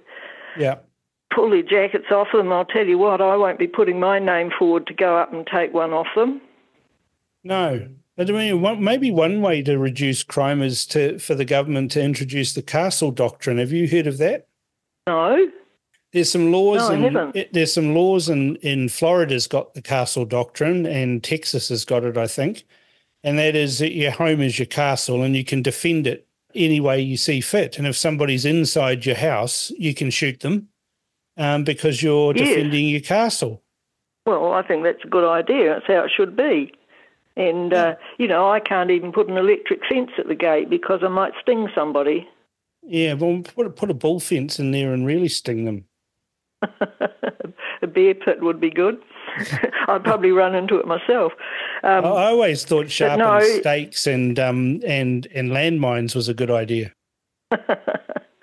I don't know. They're pretty cunning because the heads of these gangs, they don't go out and do the things, No, they sit there and bank all the money. And you're right. The police need to concentrate on the business model and taking the cash away. So it's interesting to see Stuart Nash throwing some of his Labor, mates under the bus by saying, well, I wanted to make the limit. Instead of confiscations being for things that are over $30,000, I wanted to make it $0. So we took everything. And Kerry Allen, who was the Justice Minister, said, we're not doing that because that would be racist. Yes, I know. She should know all about crime and everything. She's certainly an expert in the field. But Stuart Nash, I actually was, like you, I was surprised that he actually, almost snitched on his other, Labor Party people. And then I thought, well, can't expect much else, because he had a professional snitcher, in charge, Jacinda Ardern. She encouraged everybody to dob somebody in, didn't she? Yeah. She was a snitch in chief. What a great title. She obviously never went to a school where, when I was at school, we had a saying, snitches get stitches. Oh, okay. Nobody dobbed at my school. There were no dobbers at my school. You dobbed, you got a hiding. Well, I'll tell you what, I've worked at the freezing works, and if you dobbed anybody in there, well, you probably wouldn't live to see the next day. There'd be a terrible accident with a meat hook. There'd be a terrible accident, but of course it never happened, No, saw nothing. Because, it's that sort of strength through power sort of thing, or peace through strength, whatever you like to call it. Peace through superior firepower. Yes, well, that would be good, but I'm not allowed a gun, so I can't do that one. Well, you can get one. You could go and get a license. I'll help you get a license. Oh, I've got a friend having to vouch for her daughter at the moment, and what a performance. Oh, no, it's 36 pages of palaver. Oh, and, why wouldn't you want to be a gang member? They don't have to do any of this stuff at all. No, they just They just ask the gang boss for a gun. Here you go, bro, take that. That's right. Easy for them, but not for us. No, and as far as they're concerned, there's easy money to be made, and by hell, they're going to make it. So I can't see how the patches, it makes us feel better, but we're not the gangs, are we? No. Well, I don't think I'm not afraid of gang members. I never have been. I used to tease them mercilessly when they'd turn up at the church with their patches on and stuff like that. But, that's just me. There's plenty of people, and I understand why they are afraid, because they're intimidating. But I just used to say to these guys at the church, this guy said to me, you're not afraid of me, are you? He said, I'm in the tribesman gang. And I said, oh, well, you're not that tough. And he said, what do you mean? I said, well, you let someone scribble all over your face. Oh, yes.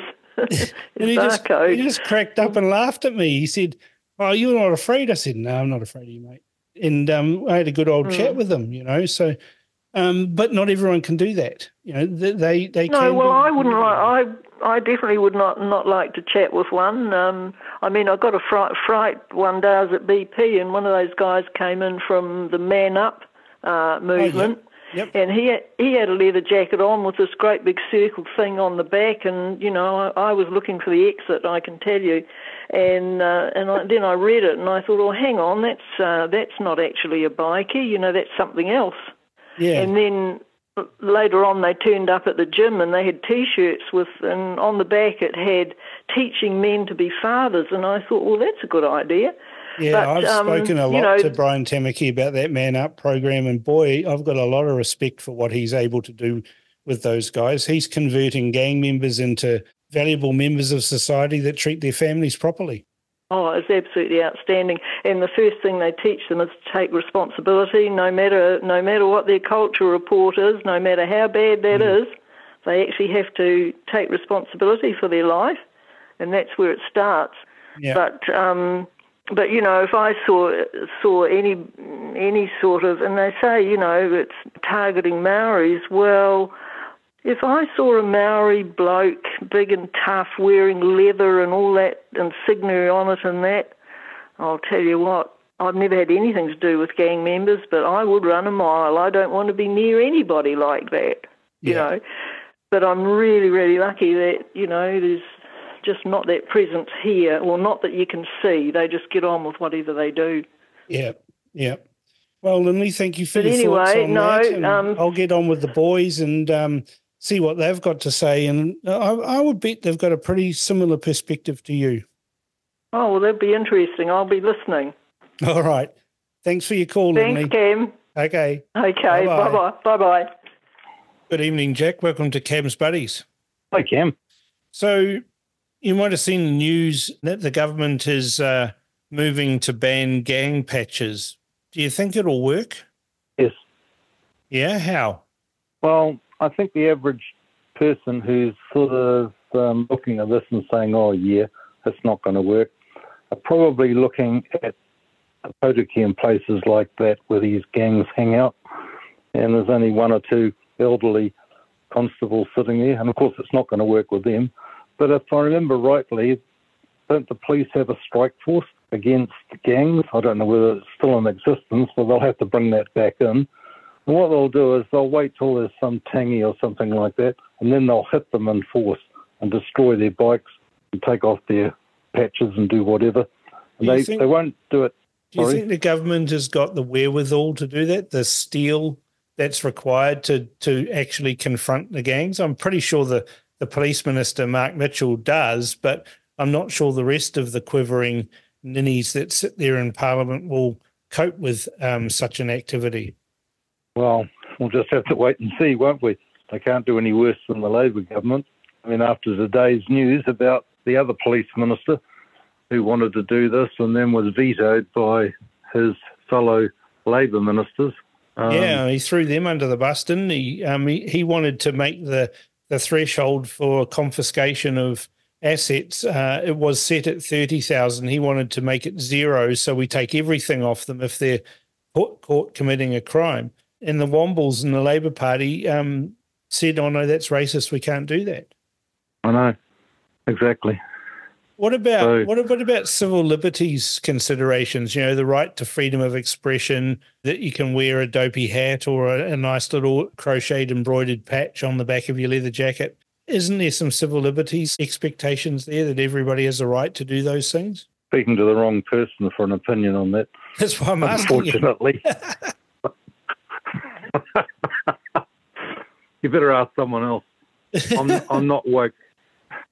No, I don't believe. I mean, I put this to Lindley. I said to her, if you're not a contributing member of society and being law-abiding and all those other sorts of things that go with living in a civil society, then haven't you abrogated your rights to be treated like an ordinary citizen? And if you're a criminal and you're wearing a uniform of a criminal, because that's basically what it is, these gangs are just creating uniforms. They're not like the Boy Scouts or Girl Guides or whatever they call them these days, who are doing actually good things. These people are criminals and they're doing bad things. And haven't they abrogated their right to be able to wear what they please? Absolutely. I'm 100% with you on that. But this is just treating a symptom, though, isn't it? We need to have a more systemic approach to crime fighting rather than just taking off their patches. No, destroying their motorbikes is the best thing, because that's what attracts all the youngsters, all the bling and so forth. Get rid of it. Well, they systematically remove themselves from... They'll be able to sell more. Yeah, well, I mean, the thing is they ride Harley-Davidsons and those things don't go round corners, so they tend to remove themselves from the gene pool eventually. Yes, but not quick enough. Maybe we need to put something in the petrol then. Like what? Diesel? I don't know, an explosive? Yeah, that'd be good. Yeah, I've got no time for any of them. Yeah, I'm sorry, I've got no time for gang members at all. Yeah, they don't add anything to society, do they? Yep. They do tell us. Now he's retired. Yeah, go ahead. Sorry.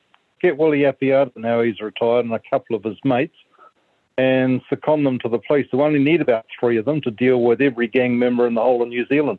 They'll all be gone. You wouldn't even know where. There's 9,000 gang members, but I reckon if you just said to some of those boys, or maybe get some, Chechen mercenaries or something like that, fly them in, give them 3 names each, and sort it out over a weekend. Yeah, it wouldn't be a fair sort of match, would it? Well, I mean, the gang members have all got guns, but whether they can use them is another matter. Against the SAS, that'd be useless. Yeah. They'd be gone in a flash if they had the authority to do it. Yeah.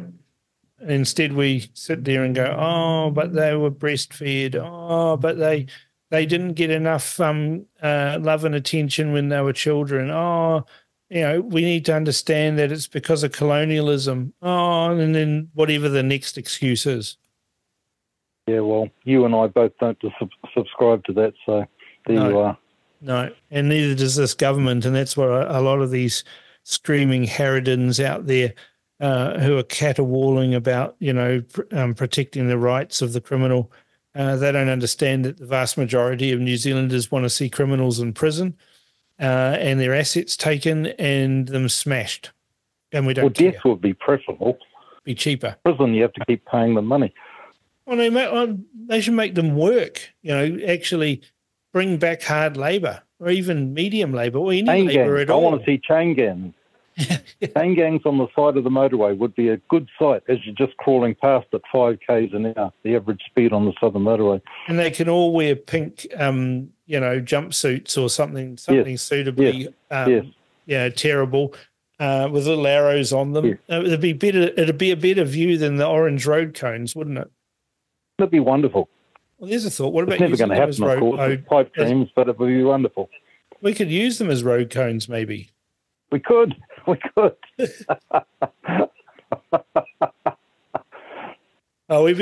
get in trouble, Jack, if we keep on this track. I'll get my producer will be, giving me the cutthroat signal. Cut it off. You can't say these things. Well, anyway, I'm only saying what people think. I know. Exactly. All right, Jack, thanks for your contribution this week, and we'll talk again next week. See you later. Cheers. See you. Welcome to Cam's Buddies, Jimmy. G'day, Cameron. How are you this week?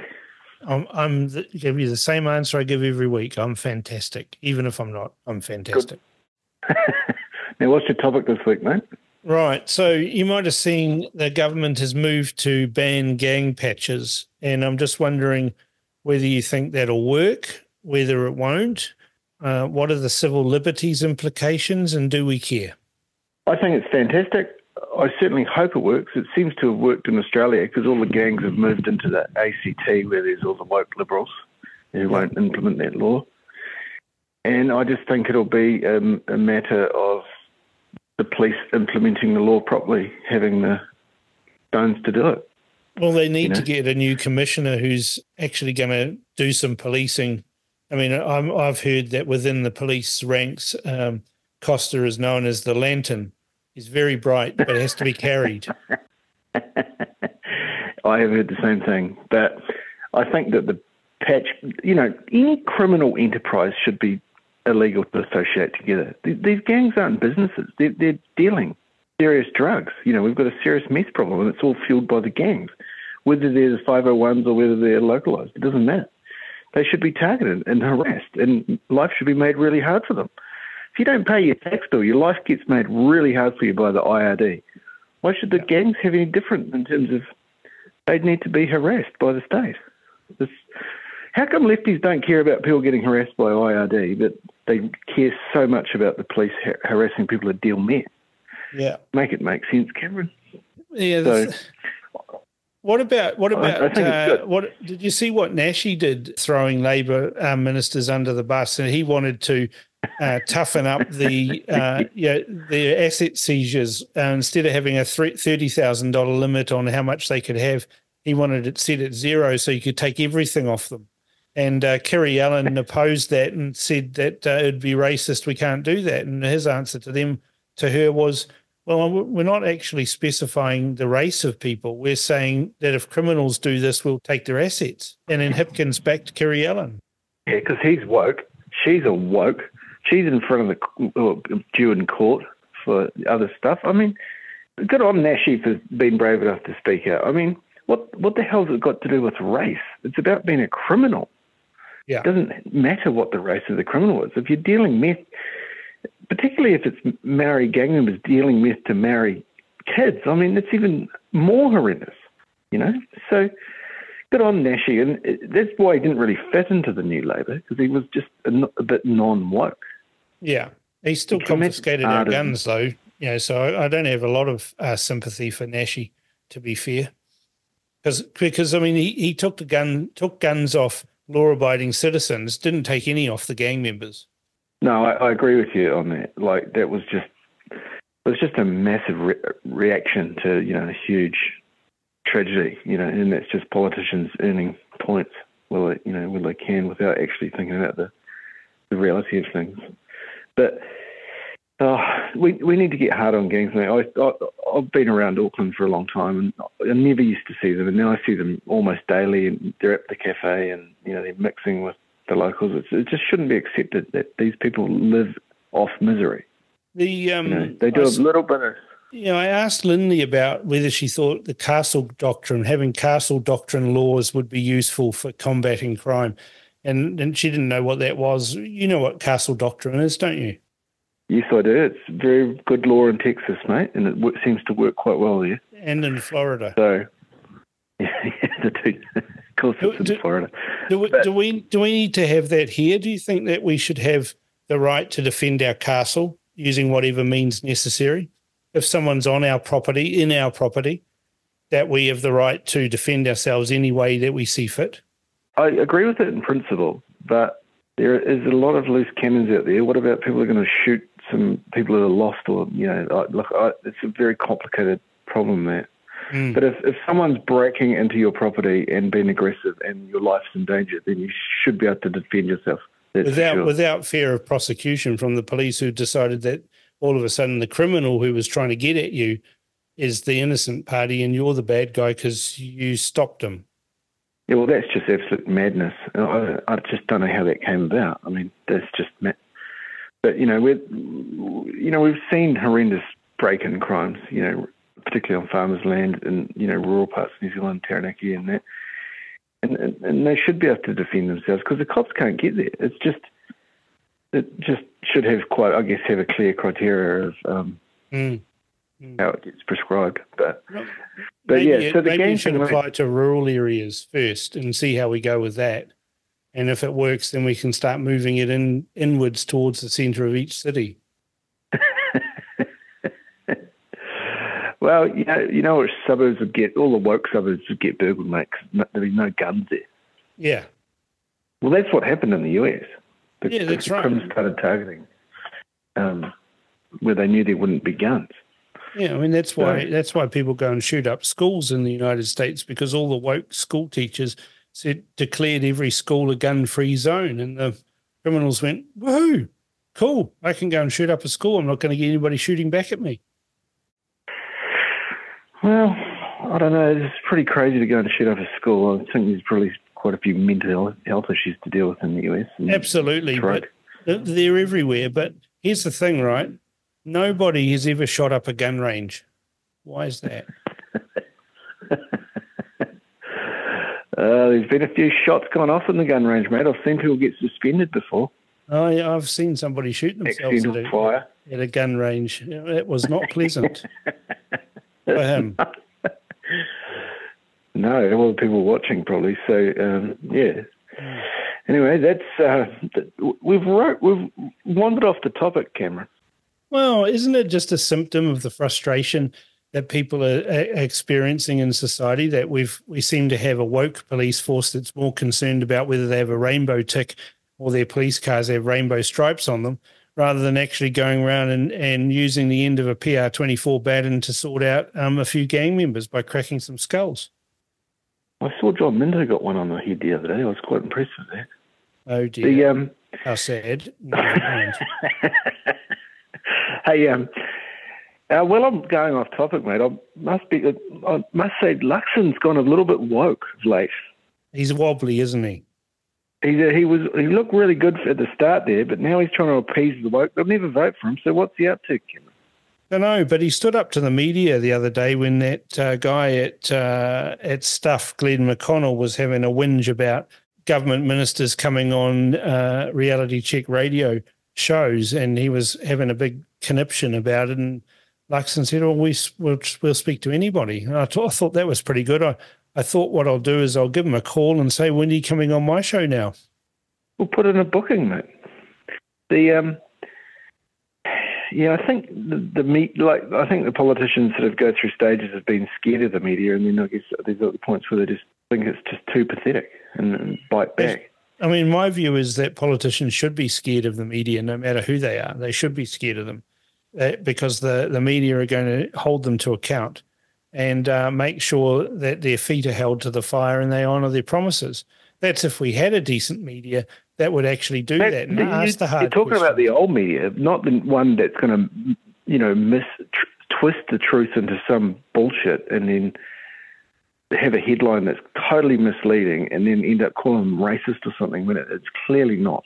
Yeah, that's what they're scared of. Exactly. They're scared that someone will be offended. You and I aren't afraid of offending people. We do it all the time on a daily occurrence, hourly even. It's just what we do. Well, I have been encouraging people around me to speak their mind. I know people just hold their tongues at, certainly academic things and other, like work events, and they just go along because they just don't want to cause they go along to get along.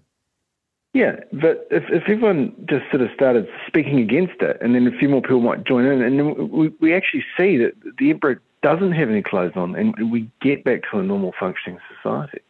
Yeah, exactly. We need some more sensibleness happening out there. We just need people to be more truthful, and because most people don't agree with it. Look at the last election. Well, the left hasn't seemed to grasp that yet, have they? Eh? The left hasn't grasped that they lost the election. In a battle of ideas, they had dumb ones. Yeah, they lost, and they lost comprehensively, and they're still losing more ground, and they just aren't accepting it, and they're just thinking everyone else is stupid. It's good times. Oh, well, anyway. What we should do is we should have Cam's buddies in charge, not the Wombles that are currently there. Oh, the current lot who are currently in power, I'm reasonably happy, mate. I'm happier than I was a year ago. Yeah. Well, at least we can speak our mind and not worry about it these days. Before when the Ardurnists were in charge, you're worried about the Stasi coming and kicking in your door because you said something about, some rainbow person who's got some strange pronouns. You weren't allowed to, that was death by firing squad if you insulted them. I've been watching a few videos on X of Arden's little rants about keeping people in isolation longer if they don't take a test. Or I was just thinking how close we were to such an awful situation. No, we weren't close to it. We were in an awful situation where rights were ignored and overridden and laws were broken by the people who should know better. And the media all toadied along with it. Well, she paid them. I mean, they literally. I used to use a term, back in the day, calling people lickspittles. Well, that's what the media became. They became lickspittles of the Ardern regime. If she said, "I'd like you to jump over there," they'd say, "Oh, how far would you like me to jump?" Oh, thank goodness that time period's over, mate. That was terrible. It's the worst. Well, we shouldn't even let them forget it. I think a lot of people are super angry, and it's going to take a long time to forget. And I think a lot of the current politicians who are in that government will have to retire and go and do other jobs because people just won't forgive them for a long time. A good long time. Anyway. All right. Thanks for your call, Jimmy. Good to you next week. Mate. Welcome to Cam's Buddies, Paul. Hi. How are you today? Yeah, pretty good, actually. Boxing on. That's the story. Now, I've got a question. What's today's topic? Today's topic, you might have seen a couple of stories. One is about the government moving to ban gang patches and whether that'll work or not. And the other one is Stuart Nash coming out and throwing his former Labor buddies under the bus saying, well, I tried to do all these things to stop crime and they didn't want to do it. Right. Well, the gang patches is very interesting to me because I know that I was watching an article on the television, not that all truth comes from the television, but they were talking about how the gangs would take them on and tell the police who to. And some of the places down on the east coast there seem to have like 5 police officers and 500 gang members or 1,200 gang members. So it's very hard for these things to go. But I think if the police were able to conscript the army to come in and then ceremonially take a number of these patches off these fellows, I think that would be a really, really interesting thing. I know, to some extent, at one of the gyms I used to attend, one of the officials there said no patches in the gym. And so anybody that came to the gym left their patches in the car outside somewhere else. So everybody just looked like they were normal citizens, not one group trying to intimidate another. Yeah. I mean, you know, you're not someone who can be intimidated too by gang members either, just quietly. Well, I don't like to. I am scared of being scared, so I really like to front up if anything's going wrong. But I'm not to say that, you know, these things aren't a little troublesome, but I've always thought, well, normally if you can face people down as individuals, if they've got an issue, it's quite amazing how all sorts of people that have all sorts of things that would actually think you'd be, you sort of, all these intimidation things to think they're tough, one-on-one, they're not that tough. They often are just normal people, like I'm a normal person.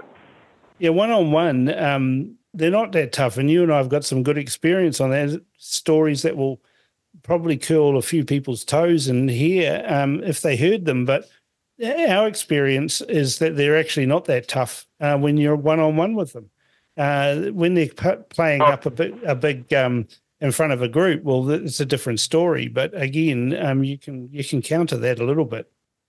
And I had different people from the Black Power working for me at one stage, and unbeknownst to me, they had reasonable ranking, if such a thing occurs, that they were of a higher rank. And so people would come into work and start threatening me, and next thing you know, one of my staff, who I thought was just one of the foremen on one of the jobs, goes over and has a word with them, and the bloke looked terrified and moved on, and he said he won't bother you again. And I thought, very interesting. They were pretty good blokes, those guys who were working on the tools then. Well, they were all hard-working, reasonable Kiwis, is what I thought. And some of them had made a few mistakes in life, and many of them had, for some reason, thought it was a good idea to tattoo themselves on the face. It definitely slows your employment opportunities. But they were when working one-on-one, when talking to me, or, you know, respectful, good sort of citizens, is what I thought. But I think this idea, if the government has the ability to pull it off, they will need to raise the police force or have a lot of backing for them, because I don't think people are going to go down and just say, oh yeah, that's a non-event. And I saw also that they were taking some of these motorcycles and crushing them. I think that was quite a spectacle. And I think many people cheered on, thinking, I wonder how people who don't work for a living can afford a $50,000 to $100,000 motorcycle. Yeah, I mean, I always joke that Harley Davidsons are like the Remington rifles of the motorcycle world. You get a standard one, off the rack, and it's of no use to man or beast, and you have to spend quite a considerable amount of money making them work properly. You're not a fan of Harley Davidsons either, are you? I am not. There's a number of motorbikes that I had, that I've owned from new, that were a Japanese knockoff of a Harley, except being a knockoff of a Harley, they did everything correctly. Like, they had an overhead cam motor as opposed to a pushrod. They had fluid cooled. They had drive shaft. All these things, they performed better. They had, yes, if you were to lay it down, you could lay it down. Like, I scraped the pegs a number of times on such a bike, and it was and it stayed with you. And if you tried to drive off with the stand down, the engine would cut out. So that, whereas a lot of Harleys just keep driving, and then as they turn the corner for whatever reason, it throws the rider and causes them a mischief. Oh dear, how sad. Never mind. Yes, and as far as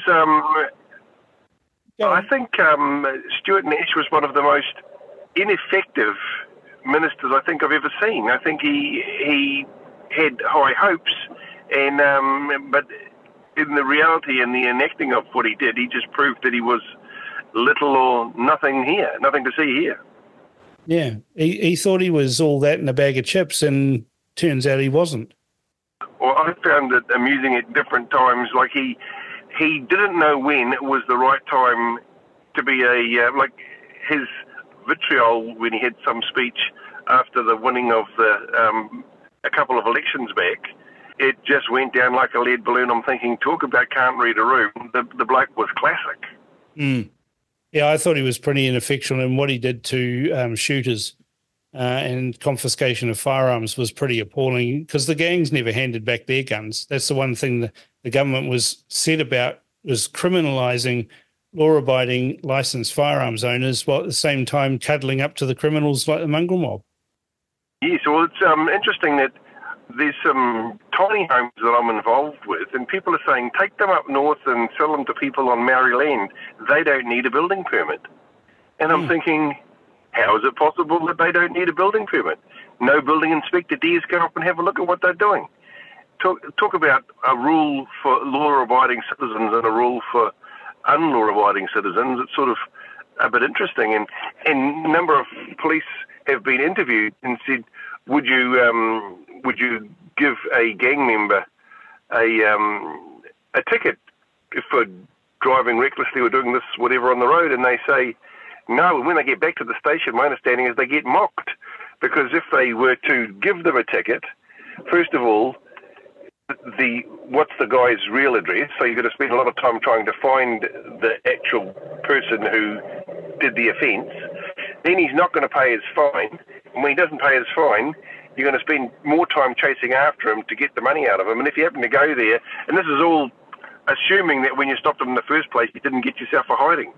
And so if there's a group of lawless people who act in a manner however they like, and then the police think it's no problem to ticket a 70-year-old man or woman because they're not going to give them any trouble, this is not the society that I grew up in. This is not how I think it should work. I think that it's one law for all, and if someone offends, then we get sufficient police to go and sort out whatever the problem is.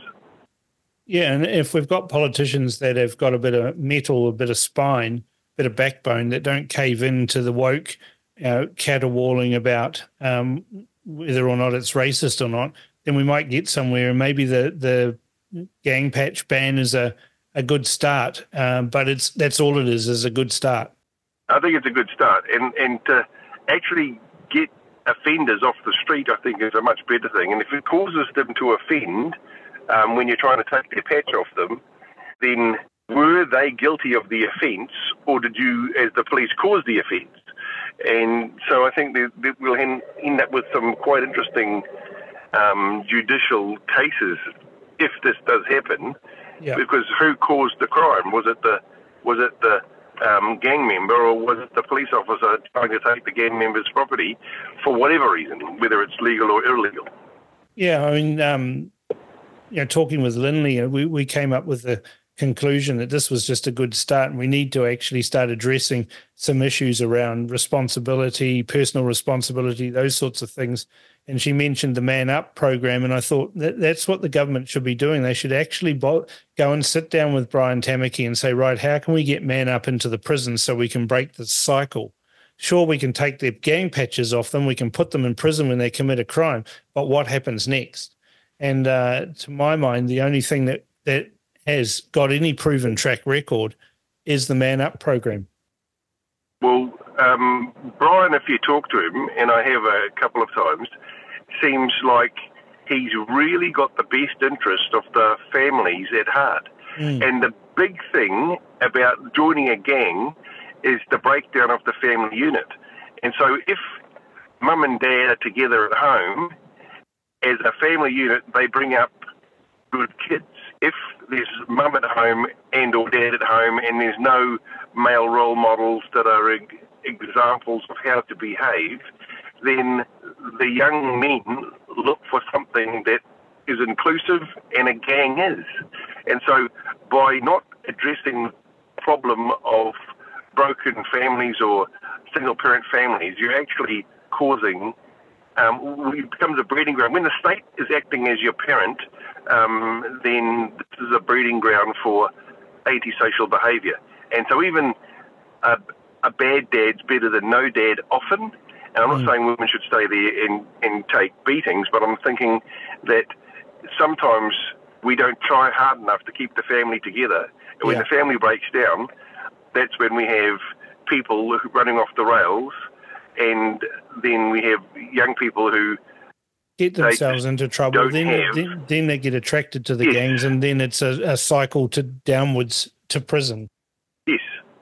Well, and that's the sort of thing that, like, just recently, I think someone I know very closely was stood down from school, and as such, what occurred with his stand down is hero status, and so when you see young people who are committing petty crimes of sort, and they get hero status amongst their peers, then suddenly they want to escalate to get more of the same accolades, possibly, as young men. And I'm thinking we need to work out a system whereby if you've done wrong at school and you're punished, you don't come out of it being a hero, you come out of it being somewhat contrite for your poor behaviour. Yeah, exactly. I hear you. I think, Having said that, I think some of the schools are so woke that you get punished for things that, in my day, was a discussion, and now it's considered a playground fight. Whereas if you would have put gloves and put a ring around it, then we could have sorted out some differences with young men letting off a bit of steam and getting rid of a bit of their testosterone or using it productively. But now anything like that, because of the video phones and all that, it goes online and suddenly the school's embarrassed, and next thing you know, everybody's getting stood down or suspended or whatever, and suddenly you've got people who aren't learning the finer points of the male hierarchy. No, that's right. I mean, when I was at school, there was definitely a pecking order. And if you fell foul of that, excuse the joke, but if you fell foul of that, you certainly got disabused of your notions of above your actual status very quickly. Exactly. But nowadays they call that everyone bullying. knew where they were going.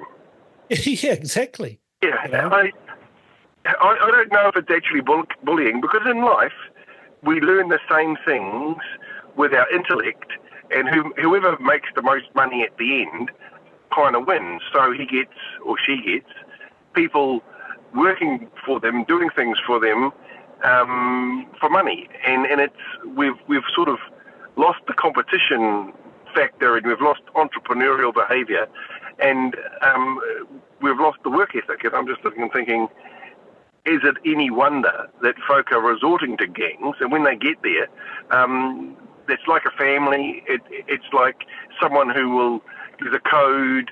You don't mess up against the code, or you'll get dealt to in one manner or another. And so all the things that were the discipline that were lacking in the home and normal discipline in the schools, the gangs seem to have it. And you sort of think, this is a little bit topsy-turvy. Yeah, it is. As I said to Lindley, it's ass backwards. But, maybe Christopher Luxon should get Cam's buddies all together and we'll solve all these problems. We could give him a couple of coaching efforts. Yeah, exactly. All right, Paul, thank you for your call, and I'll talk to you next week. Take care. Bye for now. Bye. Welcome to Cam's Buddies, Miles. Good afternoon, Cam. How are you? Yeah, good. Box of birds. Everything's fantastic. Excellent. I'm having a few chortles and laughs at the other buddies, coming up with solutions for crime and things like that, and that's what we want to talk about today. The government's got an announcement this week that they're going to start passing legislation to start taking gang patches off gang members, and at the same time we've had Stuart Nash throwing his Labor fellow Labor ministers back when they were in government, under the bus, saying, well, I tried to do this sort of thing and they told me I was racist. What are your thoughts on those two things? Well, I find myself laughing because if you look at what Goldsmith said, we need to take action to reduce the gang's ability to engage in criminal behaviour and prevent them from endangering and intimidating Kiwis. Good Lord, they're going to do that by, you can't wear your gang patch in public. Gosh, that'll stop them. I can think that that'll just call a complete halt.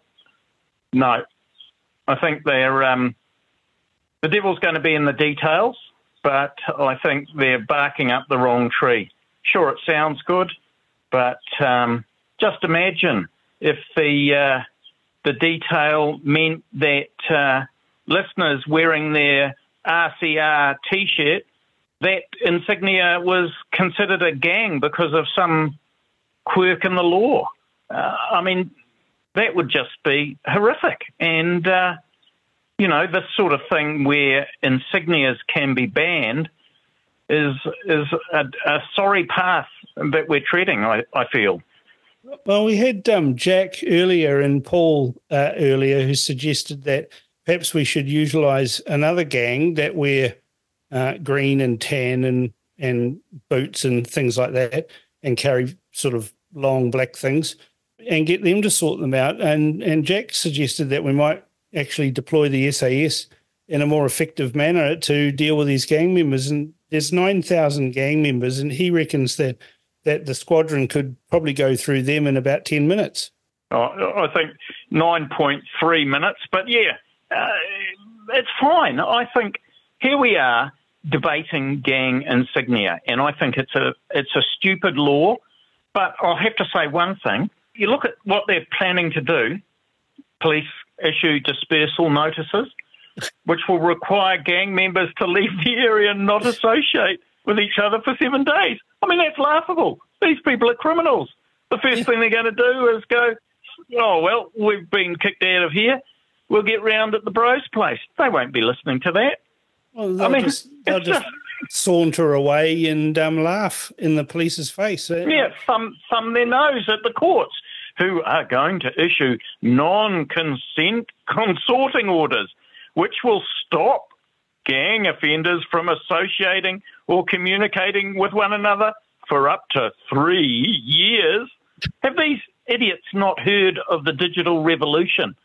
I doubt very, very much whether known criminals will actually follow a court. Well, they don't. That's the thing. I mean, this is the thing that it's the same with gun laws, right? They pass all these laws and they say this is going to stop crime. No, it won't, because criminals don't follow the law. Well, it's interesting that Mr. Goldsmith, in his press release about the magical effect of banning an insignia, banning an insignia, says that there's been a significant escalation in gang-related violence, public intimidation and shootings. How could there be an escalation of shootings? We've got the Firearms Safety Authority. You know, their mission is in their name, firearms safety. Oh, that's right. It's only for the law-abiding. Well, what I've found with firearms, if you leave them alone, they don't leap off the desk and run around and do terrible things, right? They just don't. Correct. Correct. You know, it's people that are the problem. I mean, okay, look, I've had a bit of a laugh at the law, the proposed law, but actually there is one thing that I quite like about it. The law will also be changed to give greater weight to gang membership as an aggravating factor of sentencing. That's a good idea. Yeah, agree with that. I think that's a great idea. I mean, hallelujah. Shouldn't it be called the aggravated factor? And shouldn't the courts say, if you're a gang member, you add 3 years to your sentence, non-negotiable no matter what? And very quickly we'd see the judges, and really I don't have a hell of a lot of respect for judges. I think the judges and the police have strayed down the woke road, and we're seeing some very, how should I say, biased judges and biased policing, and I'm not happy about that at all. But if there was a law that said, no matter what, if you're a gang member, you get an extra 3 years, well, yeah, so be it. But here's my solution. Hey, we've got all these laws and they already exist. Why don't the police enforce them? What's wrong with the police? Chance would be a fine thing. Well, I mean, look at it this way. If the National wanted to get tough on gangs, just declare them a domestic terrorist organisation. Well, that's what Winston They'd be gone by Monday. That's what Winston said in the election campaign: declare gangs as domestic terrorists, and we can use the full weight of the terrorism laws against them, which would include using the SAS. And they'd be gone by Monday. I mean, but instead we get these ludicrous reports from the press of gang members, I don't know, queuing up at tattoo parlours to get their gang insignia tattooed on their head or whichever part of their anatomy they're going to display in public. Have these guys not heard of belt sanders and angle grinders? Nothing so serious, but it gets laughable. I mean, and, you know, human beings, by their very nature, are quite interested in laws, and who's to say that the new gang insignia for gang XYZ isn't a blue New York Yankees cap or woe betide some other American Chicago football Bulls team cap. Similar. Yeah.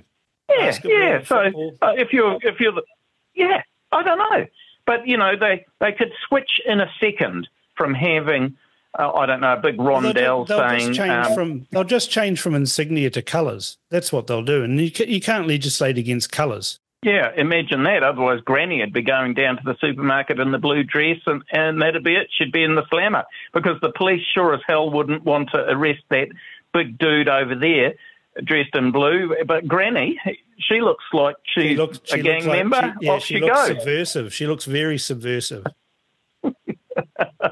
Anyway, Miles, I don't think we're going to solve this problem, but thanks for calling, and we'll talk next week. Indeed. We'll see you next week, Cam. Bye. Okay. Gosh, my buddies are awesome. I'm so blessed to have such a great bunch of mates and new buddies to share anything with. They're so wise and speak common sense, except occasionally Jack loses the plot. But hey, that's why we love him. Time now for the mailbag. We've got some long ones here, but very informative. Some general feedback from Andrew. Great show, Cam. I've never listened to it before, but thoroughly entertaining and informative. I've got an anonymous comment here about my monologue about the New Zealand Defence Force mandate debacle. Cam, I was a civilian who was forced out of the Defence Force and would describe their attitude to be reflective of a deep-seated problem that they have failed to address in op respect and institutionalised bullying. Now, my Gary Moller interview has got a lot of comments. Cam, if you don't already know about vitamin B3, you'll likely find it very interesting, and that's from Graham. And he adds a PS. I'm sure you know that you did not have a stroke due to a deficiency of any drug. Actually, I did. I have a deficiency of potassium. 95% of people who have strokes have a deficiency outside the normal range of potassium, and I'm one of those people. Beth adds, Gary provided so much invaluable information today. Cam, another national treasure. Good job. Another anonymous commenter says, I love my greens, especially kale. Sorry, Cam and Gary. And Koru says, Cam, for me, that was a God-given message. I'd just awoken and declared that I wished to attract to my day all that was needed for me to experience the good and that I could go into the day on the path to higher knowledge. I turned on RCR radio and got your discussion. Not mind-blown as being a background in natural ways of living, I understood much of the discussion. I know I was meant to hear of your path back to health, and Gary will be hearing from me for analysis. I wish you strength and perseverance to get fully healthy and off those drugs, particularly the statins. And I've got another anonymous comment here. Hi, I've just listened to some of The Crunch and didn't manage to hear what Gary's last name or website was. Can you let me know? He was very good. He is very good. His last name is Moller, so that's Gary Moller, Moller. And his website is precisionhealthtesting.com. Bruce says, Cam, I was on citalopram for a few years ago, and it took me a year to get off it properly, not the month or two the doctor said. I shaved a bit off every 2 weeks, so it was out of my system completely after about a year. NAC or NAC is brilliant, helped eliminate a persistent cough after a cold.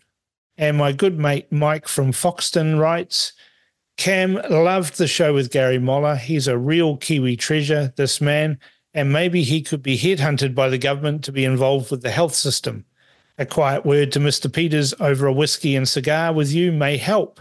After listening, I'm convinced, and I'm going to start the citrus drink as soon as I get the ingredients sorted.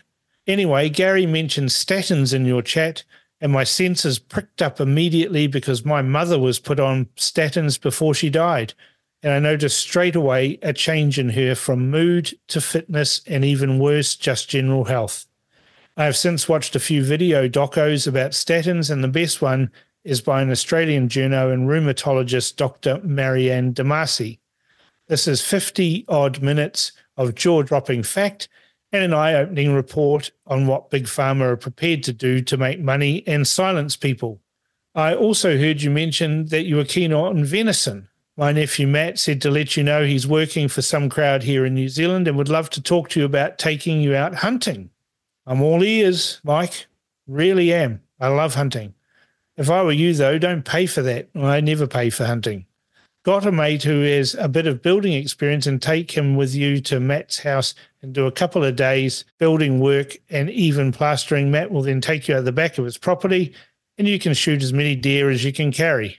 Just ask my mate Chris from Foxton. He shot one just after Christmas, said it was the fattest and nicest venison he has ever had. Matt's place is teeming with deer at the moment. So glad to hear that your new journey with the healthy food is working. I'm going to save some money and get Gary to do a hair follicle test for me so I can get my health back on track again. You're both an inspiration, and thank you for that, Mike from Foxton. Sal and Jack say, hi team, so great to have you all back. Hope you all had a deserved break and now you're back for the year. Hubby Jack and I are engrossed in all your interviews and discussions. There have been so many gems since you started back, but I did want to say how interesting the interview was with Gary Moller and Cam. We certainly look forward to seeing how Cam gets on. I, for one, have got in touch with Gary since that interview and couldn't believe it when Gary personally rang me. What a refreshing change that was. So I'm going to look into an issue with Gary and see if I can also get some answers. Keep up the great work, RCR. You're also very much appreciated. Big hugs. And Bronwyn sends me an email, says, hi, Cam. It was great to hear your follow-up with Gary. I had hair testing done with him after your first chat last year. My issues are different to yours, but I feel like I'm finally on the right track with Gary after trying many other treatments and practitioners. I'm also liking Lindley. She's my kind of woman. I was intrigued to hear she's from Marlborough like me. It's a small province, and I can't help wondering if I've met her. I was just as sad as you were to hear what Robbo's policies did to her husband. P.S. What kind of drugs is Jack taking? On Facebook, Kim says, this was a great discussion and so much what I believe in. Could Cam say where he buys his black pudding from, please? I'm in Milford and need it for my heart iron. And that's from Kim. And we've sent a private message to Kim. But for the benefit of other listeners, particularly those in Auckland, the Westmere Butchery makes the best black pudding in Auckland, but I'm willing to be challenged if people think they've got a better black pudding. Well, they can contact my producer or via email and arrange to send me a care package. Now, Cam's buddies on Grant Robertson's new job. Graham says, can I believe Robertson signed the Pfizer contract, which would be reasonably described as treason amongst his other credentials? God bless you, Lindley, sending you big hugs. Miles is just brilliant. And Joel says, first of all, I know Lindley, and she is an amazing woman. Thanks so much for giving her a voice. Something magical is happening in her life at the moment, as it is in many of ours. Synchronicity is at play. I bawled my eyes out when I listened to her letter to Grant, and also when you realized that you were able to give her a platform. Thank you for doing what you do and providing a platform. I wonder if it's not already being done on RCR. It might be worth considering a show or segment to allow others to share their stories publicly. There's something healing in the process for the sharer, the listeners, and hosts. Anyway, food for thought. And Julian emails about Morris Williamson. says, please ask Morris why we have an expenditure for a climate emergency when there is no such thing. That money could be better spent. It's a topic that we're working on in a hibiscus BFF group, so if Cam can follow up, if appropriate, maybe for more discussion over next month, that would be good and appreciated. And that's the mailbag for this week. That's it for The Crunch this week. The topics we've explored so far are just the tip of the iceberg, and there's plenty more to boot. This year is going to be massive politically, with the new government making inroads on delivering their promises.